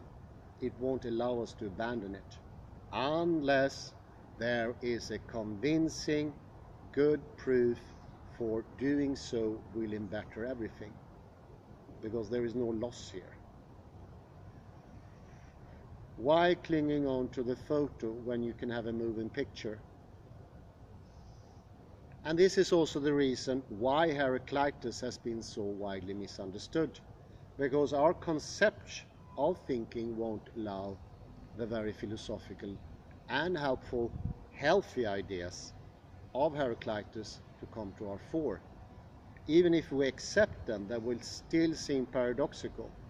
But that ended today, I would say. That will never ever happen with me anymore. It was already softened up quite substantially, but now I think it would never ever happen anytime more.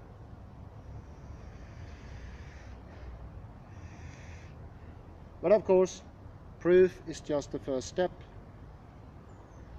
And I think this is connected to the hand and our motor skills, because the connectivity with the body is in our doing. And this is why I repeated and repeated the fMRI. It's a moving thing, and it's deeply connected to how we move. The thinking and movement are closely connected. I wouldn't say that they're two sides of a coin, because I won't use that anymore, but they're definitely complementary.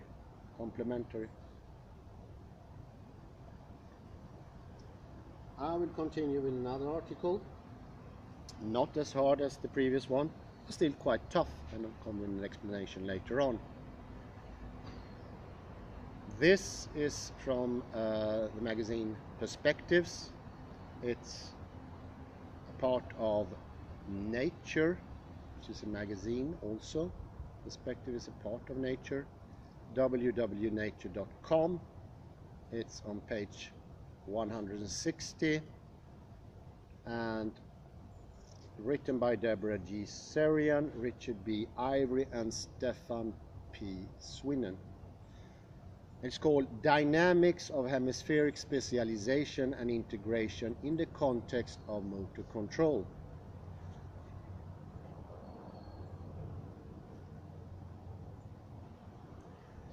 Abstract behavioral and neurophysiological evidence convincingly established that the left hemisphere is dominant for motor skills that are carried out with either hand, or those that require bimanual coordination. As well as this prioritization, we argue that specialized function of the right hemispheres are also indispensable for the realization of goal-directed behavior. Goal-directed behavior is the clue there. As such, lateralization of motor function is a dynamic and multifaceted process that emerges across different timescales and is contingent on task and performer-related determinants.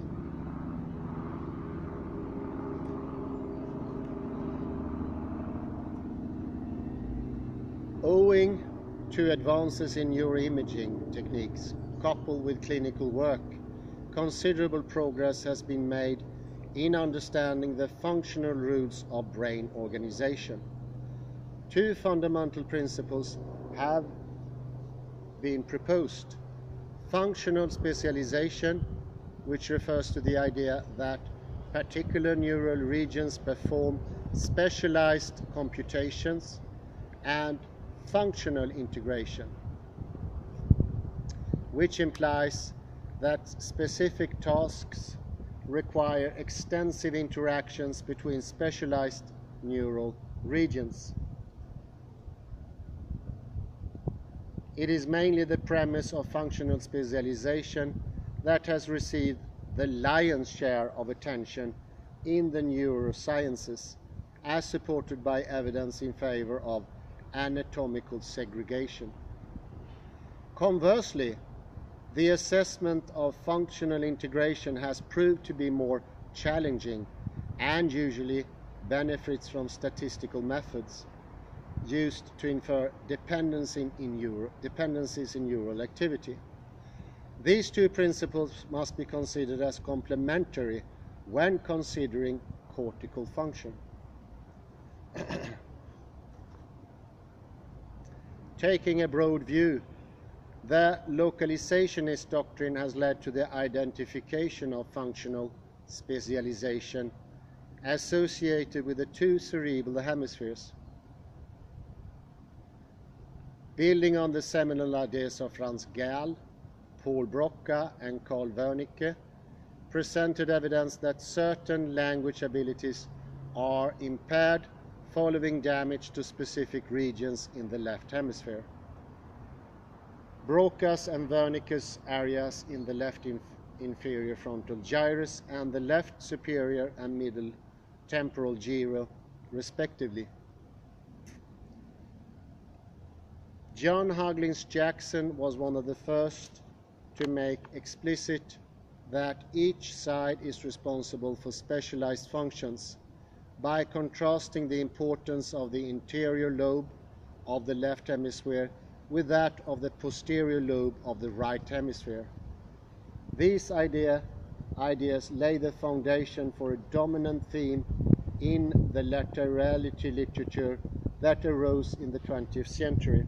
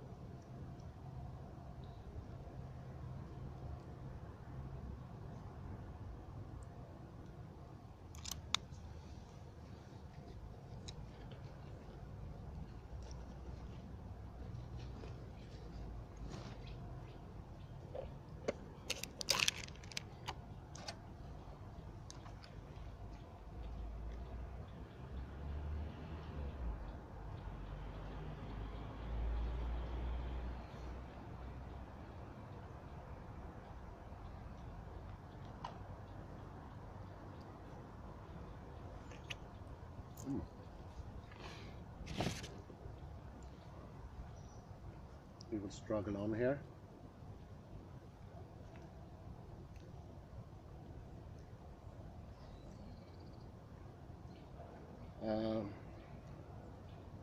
We're talking about the specialized localization doctrine, that brain functions are localized in different areas of the brain. Still to this day, almost dominant view on the brain.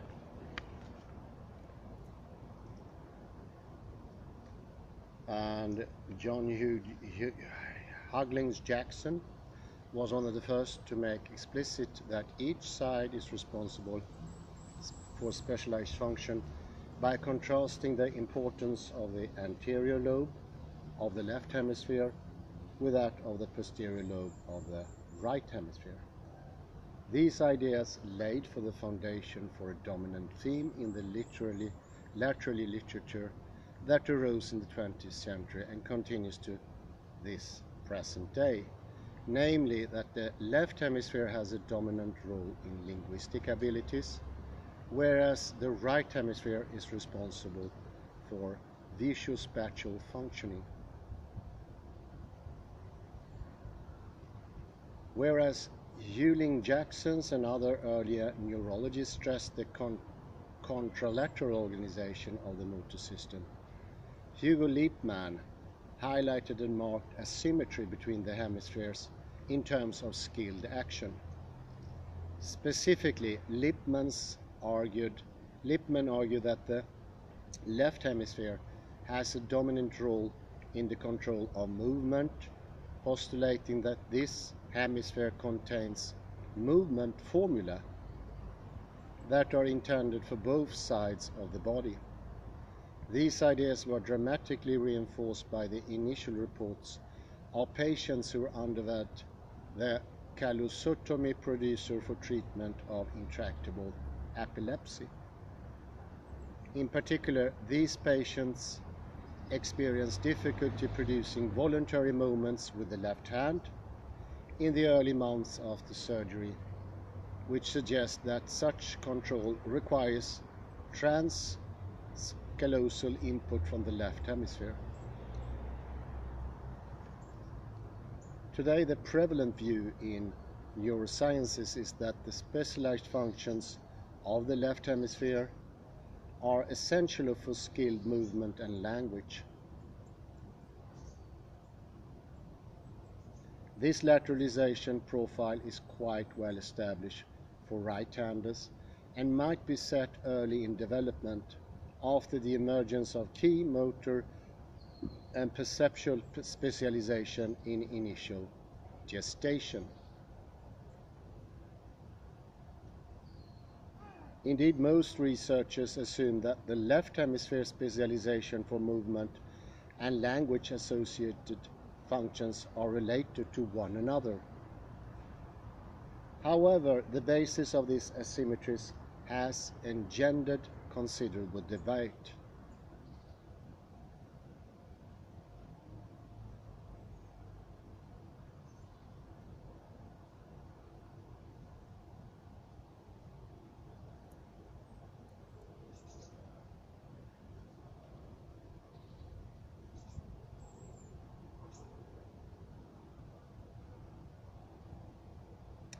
One dominant hypothesis emphasizes functional connections between the cortical hand motor areas and language circuit that may have been essential for the evolution of language from manual gestures rather than vocal calls, which is supported by the robust use of gestures that typically accompany speech.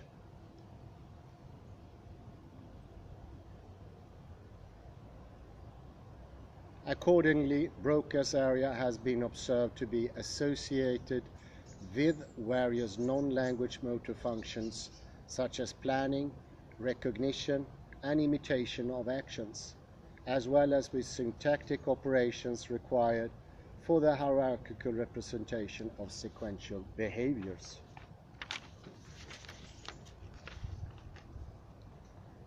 The aim of this article is to present the viewpoint that lateralization of motor function is a dynamic process. Although we contend that in right-handers the left hemisphere takes on a dominant role for the regulation of motor behavior, we also discuss the evidence that supports the specialized function of the right hemisphere for motor control.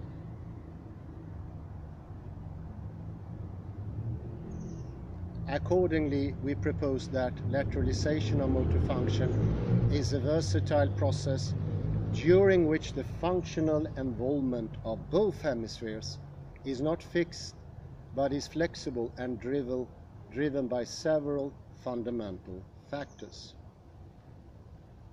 Let's start with the left hemisphere. With respect to motor behavior in humans, the issue of hemispheric specialization is closely tied to handedness and therefore linked to asymmetric brain function.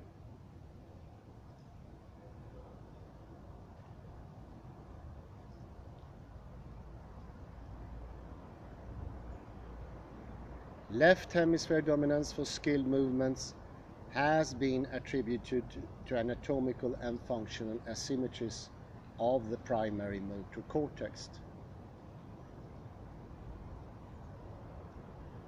and descending pathways, as well as to secondary motor and association areas. An extensive motor map contralateral to the preferred hand supports an asymmetry of M1 in right-handers and probably corresponds to experience-dependent changes that begin early in development.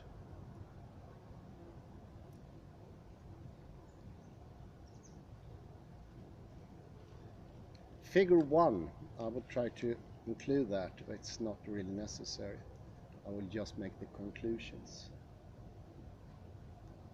Figure 1 shows an example of M1 maps in right-handed subject when carrying out various tasks with the preferred and non-preferred hand. As illustrated, the different actions identified as spatially segregated dipolar sources are more dispersed in the left than in the right hemisphere.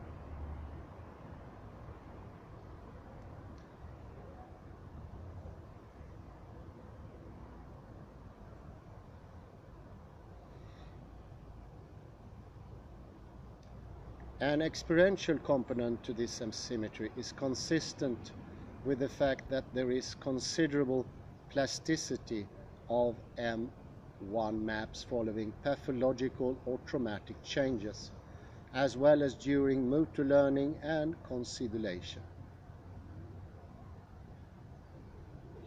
The more extensive connectivity of the left M1 with associated corticospinal tracts is further supported by new MRI techniques that correlate functional and anatomical information using functional MRI. Once more we have it. And diffusion tensor imaging. Furthermore, on the basis of transcranial magnetic stimulation data, it has been suggested that the excitability of the corticospinal system of right-handers is higher in the left than in the right hemisphere.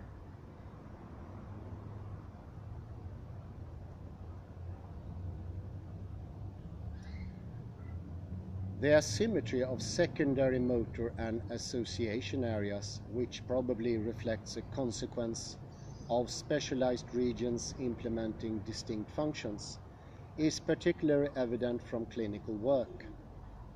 Patients with left hemisphere lesions, especially of parietal areas, are likely to show impairments in producing skilled actions with either hand, whereas comparable right hemisphere lesions produce deficits that are largely restricted to a contralateral hand. Further evidence for hemispheric asymmetry of association areas is provided by neuroimaging work in healthy participants.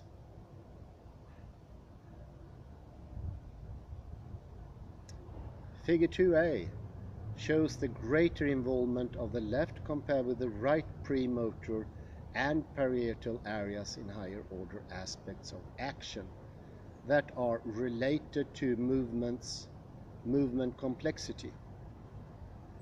Overall, one could say that the literature underscores the involvement of the left hemisphere in movement organization and selection.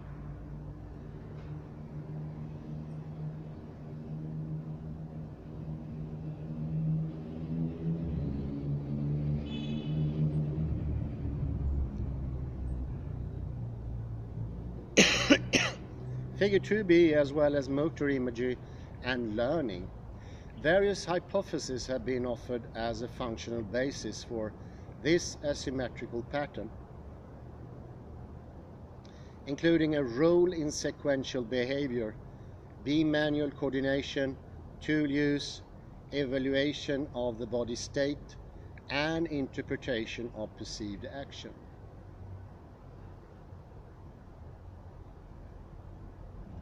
Furthermore, a left hemisphere specialization for temporal processing, at least for sequential movements, has been proposed, which fits with the role in spoken language as well as sign language. The right hemisphere. The role of the right hemisphere in motor organization is less well defined. With respect to M1, there is evidence for a reduced representation in the right compared with the left hemisphere in right-handers, which releases to decreased dexterity of the less preferred hand. Regarding association areas, functional specialization related to higher order planning do not seem to be strongly developed. although spatial response selection has been linked with the right hemisphere. This restricted involvement might be due to the right hemisphere requiring strong external cues to select a particular motor representation from various options, or to a selection mechanism that involves mainly exploratory processing of novel situations.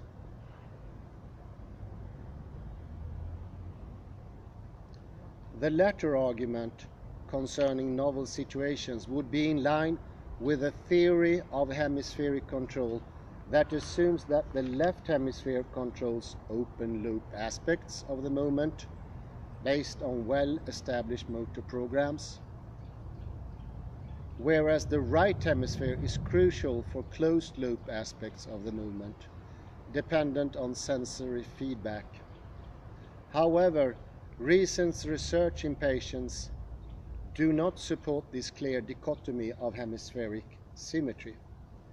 Instead, this work suggests that the separation of different components of reaching movements on the basis of open and closed loop processing is relative rather than absolute.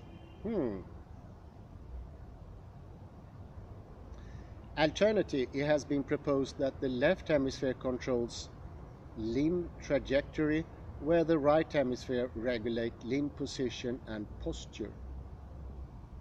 This premise is in agreement with patient data that show differential effects of left and right hemispheric lesions on the initial and final phases of aiming movements.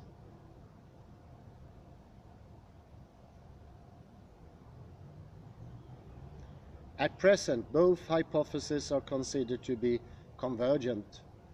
Open loop hemisphere specialization is limited to feed-forward specification of task dynamics, whereas closed-loop right hemisphere specialization includes sensory-mediated mechanisms that control final limb position.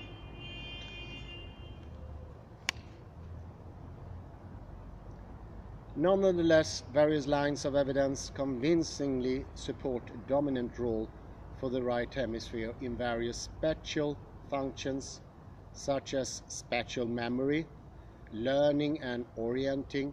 It has been suggested that this right-sided dominance is due to preferential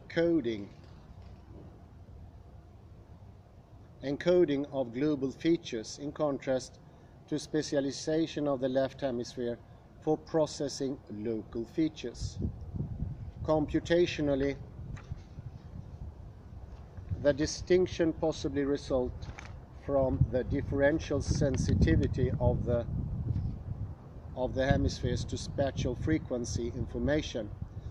That is, amplification of low spatial frequencies underscores information at the global level.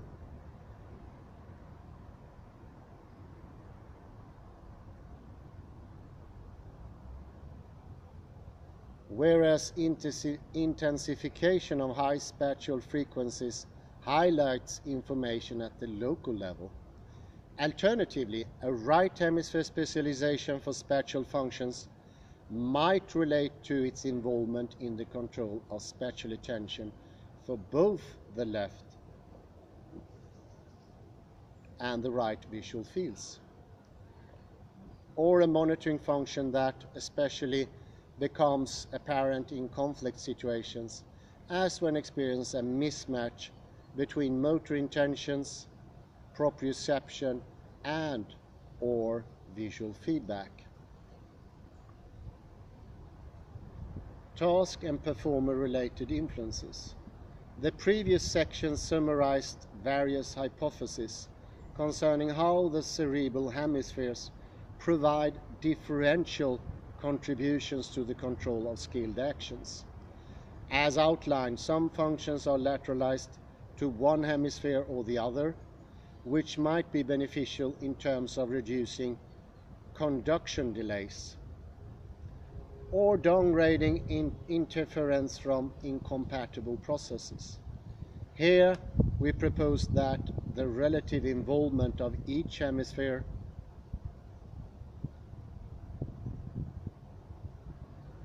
in motor behavior depends on task and performer related characteristics. This implies that several factors dynamically shape the contribution of each hemisphere.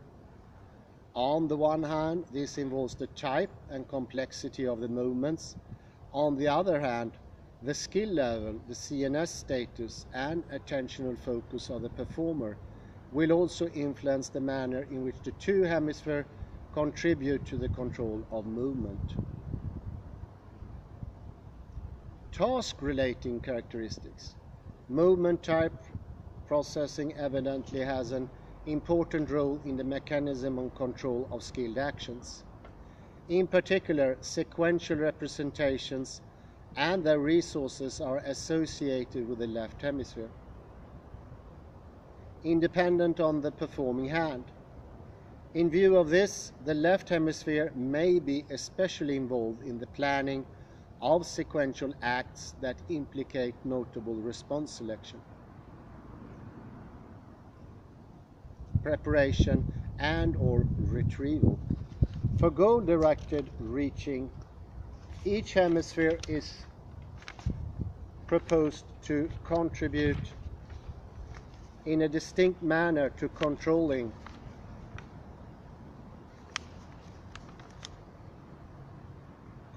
the specification of trajectory and final position.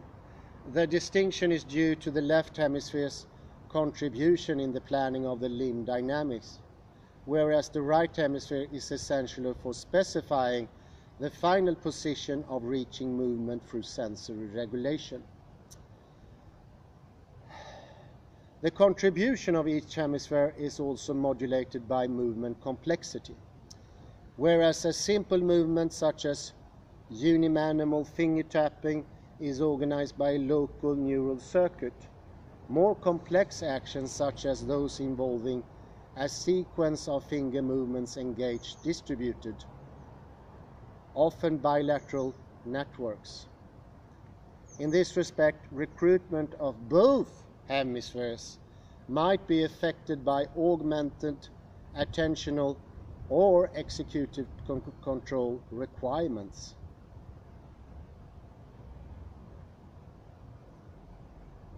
Or by the use of operations that are specialized in each hemisphere. It is assumed that the interhemispheric pathways allow for relevant coupling or decoupling of information. That input is indeed communicated between both hemispheres is evident, for example, from motor transfer studies, which addresses intermanual information transmission when a specific task is practiced with one hand. In general, performance benefits are found to occur in the trained as well as the untrained hand.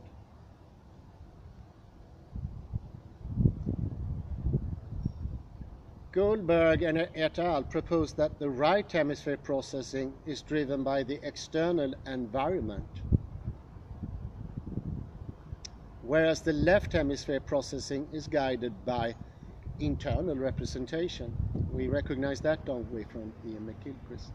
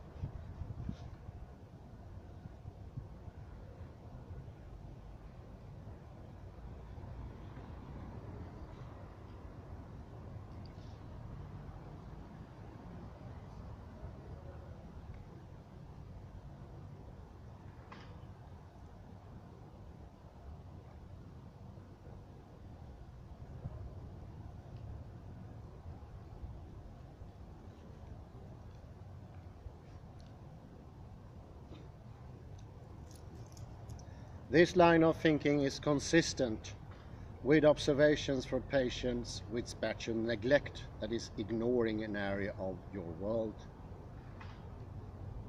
Following right parietal injury, who show a severe shift of exploratory movements toward the right side, that becomes markedly attenuated when goal-directed movements are performed. It suggests that both types of action necessitates differential input or supporting processes with a distinct contribution from both hemispheres. These functional differences between the two sides would suggest a right-to-left shift of hemispheric importance as expertise develops. Indeed, skill development is often associated with a partial transition from externally to internally generated movement control. For example, when learning to accomplish a difficult bimanual task, activation in the right hemisphere decreases over time, whereas left hemisphere activation becomes more prominent. So as you learn a task in the beginning, the right hemisphere is trained, and once the repetition, the iterations, are sufficient, it goes over to the more compulsory repetitive left hemisphere.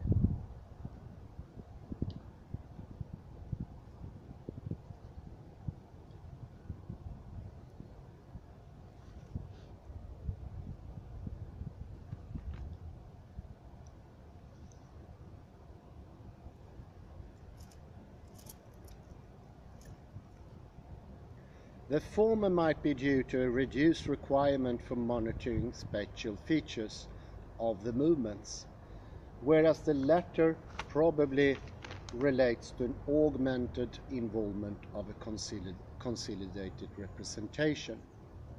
So it's fair to say the more you repeat something, the more a representation we follow. Now we're starting to understand what is a representation. It's fair to say that the representation takes space. Could be compared to taking space. Once a movement is being learned, has been learned, it will take space as a representation in the left hemisphere.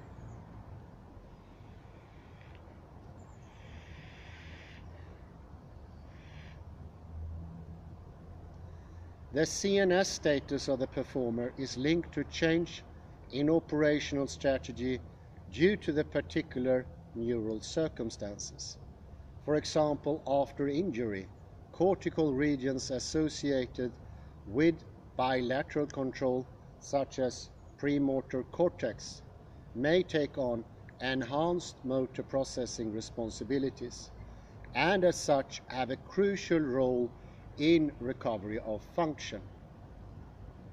This implies that both hemispheres are endowed with functional capabilities that can be exploited under specific conditions.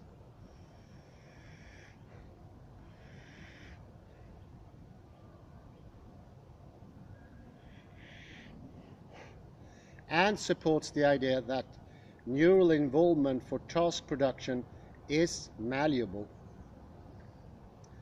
Although there is evidence that motor deficits differ after left versus right hemisphere damage, this issue requires further detailed evaluation with particular consideration of the site and the extent of neural damage, as well as task constraints and handedness. Finally, attention can modulate the involvement of the two hemispheres. In particular, hemispheric biases may change as spatial attentiveness shifts between global and local levels of representation that rely on right and left hemisphere processes, respectively, or between motor and non-motor demands of self-produced actions, for which directed motor attention enhances selection of the representation. The findings described above show that the task demands and the characteristics of the performer have powerful effects on the processing requirements for movement and movement control, and may bias hemispheric asymmetries and interhemispheric interactions. It illustrates that a dynamic balance between the existing constraints induces certain operational modes.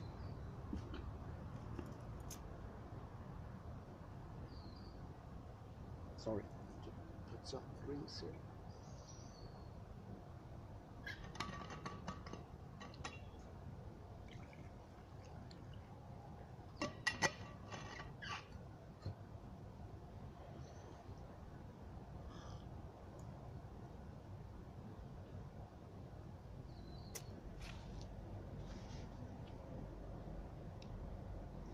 For example, whereas global spatial guidance, especially relevant for novel and unexplored actions, is associated with the right hemisphere, representational processing that occurs on the basis of experience-based planning is more effectively mediated by the left hemisphere. This implies that the functional contribution of both hemispheres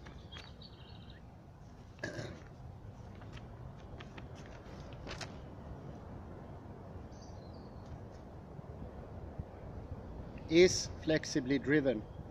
It is this flexibility that underlies skilled and adaptive motor behavior. In this respect, the examination of motor tasks such as tapping and finger sequencing, which are often used in experimental designs, might have biased research outcomes in favor of distinct, primarily left hemisphere processing requirements. Accordingly, future work should focus on a wider range of tasks with different degrees of motor complexity.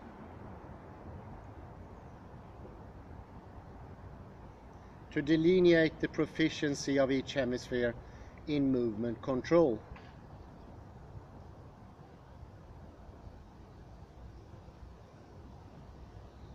Information gating and integration. If certain functions are lateralized to one hemisphere or the other, then efficient gating of information is essential for movements that draw on these functions. Many of these interactions occur via the corpus callosum, allowing for the transfer of premotor feedback, error, and attention related to input. This communication between the hemispheres involves functional inhibition as well as facilitation. Inhibitory interactions are thought to be crucial during the preparations of unilateral actions to counteract the production of default mirror movements.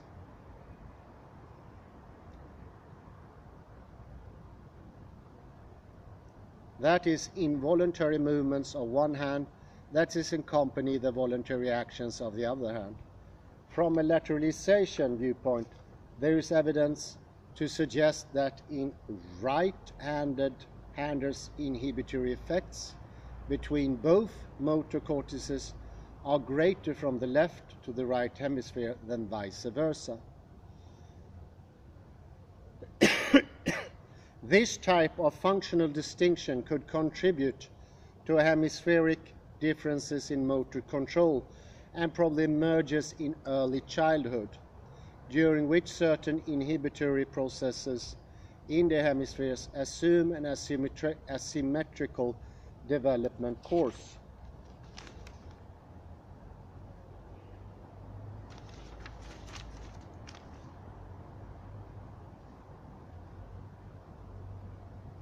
A sort of conclusion, and then I would put in my summary.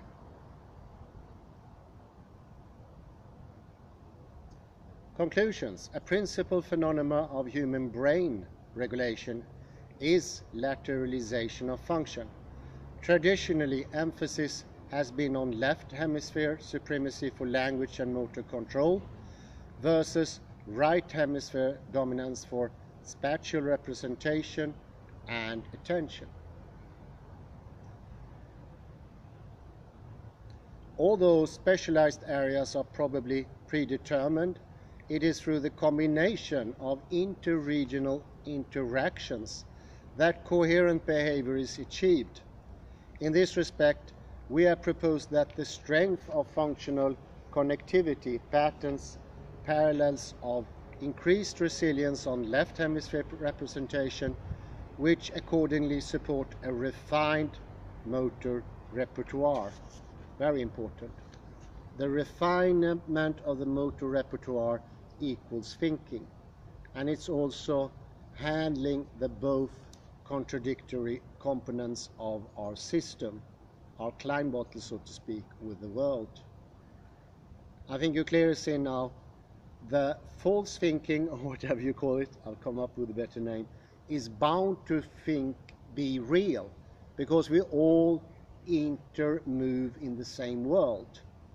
And in this interactivity, you will continue to believe in that thinking that you have will achieve things, planning, actions, and so things, because in the repetition of the left hemisphere, which is already ingrained, your reactions are already put in place from childhood, and you don't notice that your thinking doesn't achieve anything.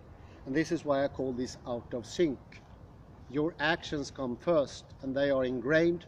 Your absolute connection to the world, which is obviously, I don't have to argue for that, we're not living in a vat, we're not transcendental.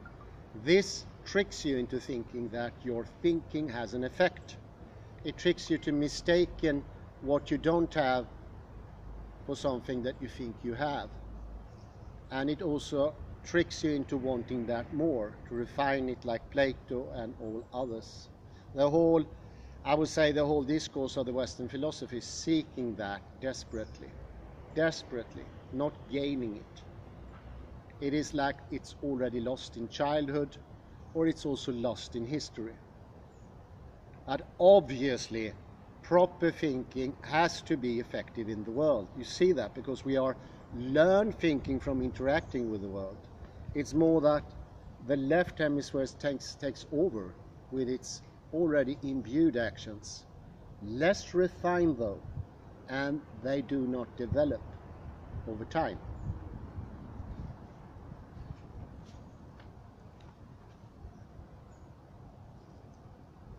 Moreover, it is through an active interplay of neural processing, mainly via callosal projections, callosal is what's connecting the two hemispheres, that the transfer of information for sensimotor integration, intention, decision-making, and response preparation is supported. This processing is not static, but is dynamically driven by task and performer-related determinants across various timescales, which together shape the overall motor behavior. Therefore, the pattern of hemispheric asymmetry that underlies movement organization is multifaceted and more complex than the simple dichotomy of function. So you see, we can have function in the world, but we can also have something completely other. And I would call that the potential for action.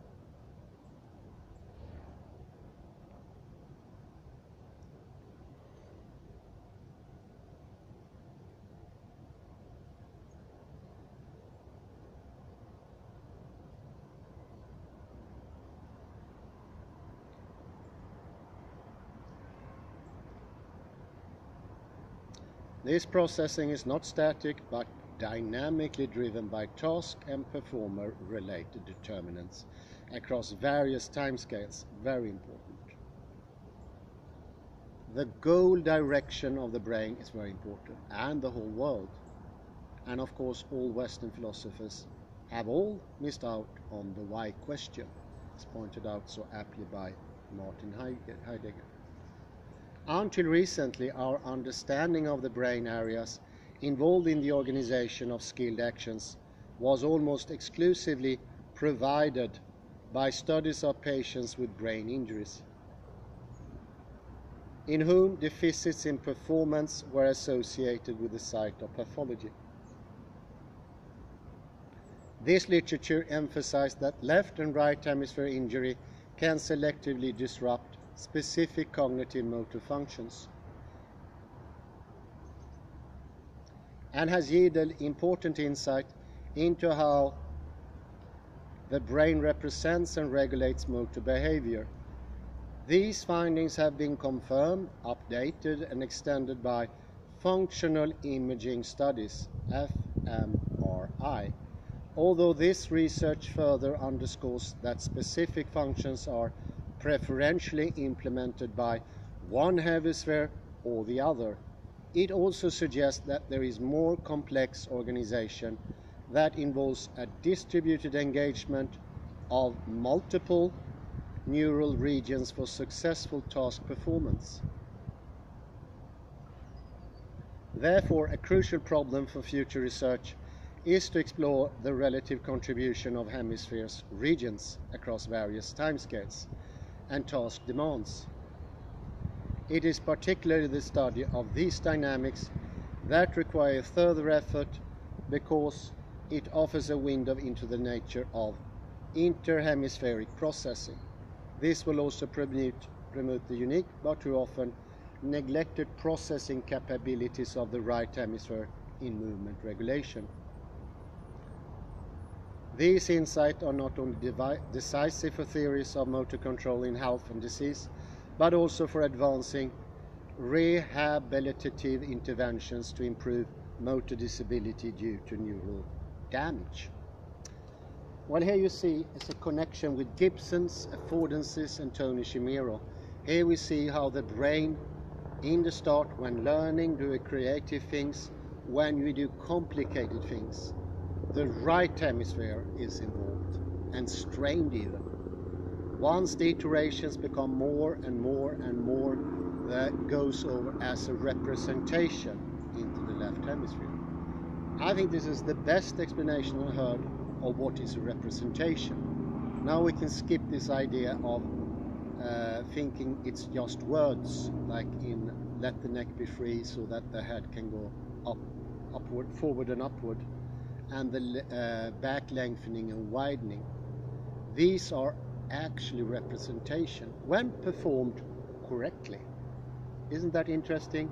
So you can start with the right hemisphere, establish the patterns of action, and then you can automatically, via the left hemisphere, you can actually put them into action whenever you want. When reading this paper, I cannot do it, but I will be able after trying more and more. I can do it when I talk now. So it becomes a representation, and therefore it can constantly be used in a beneficial manner, both for improving manner of moving and thinking. Thinking is actually included in this, and this is excellent. Much to the help of J. Gibson and Tony Chimero, of course, affordances. But now I clearly understand what Wittgenstein was aiming at. Clear, projected thinking is logical and it's symmetrical, but it comes from a place which encompasses both the symmetrical and non-symmetrical. This is important to think, but the stale product, the left representation of thinking, is not active. It doesn't do anything else. It is like a neutered horse, cannot reproduce new thoughts. It cannot achieve anything. And of course you still have creativity, but it's bound to be in a four-handed place, at the workplace or something like that. But you lost your capabilities to be creative, and this is a proven fact. So now we have more on our feet to defend the thesis of Richard A. Lind, Martin Heidegger, Heraclitus. It is stemming from fMRI. How marvelous. Well, I better end there. I have a call coming up. Thank you very much, and bye-bye.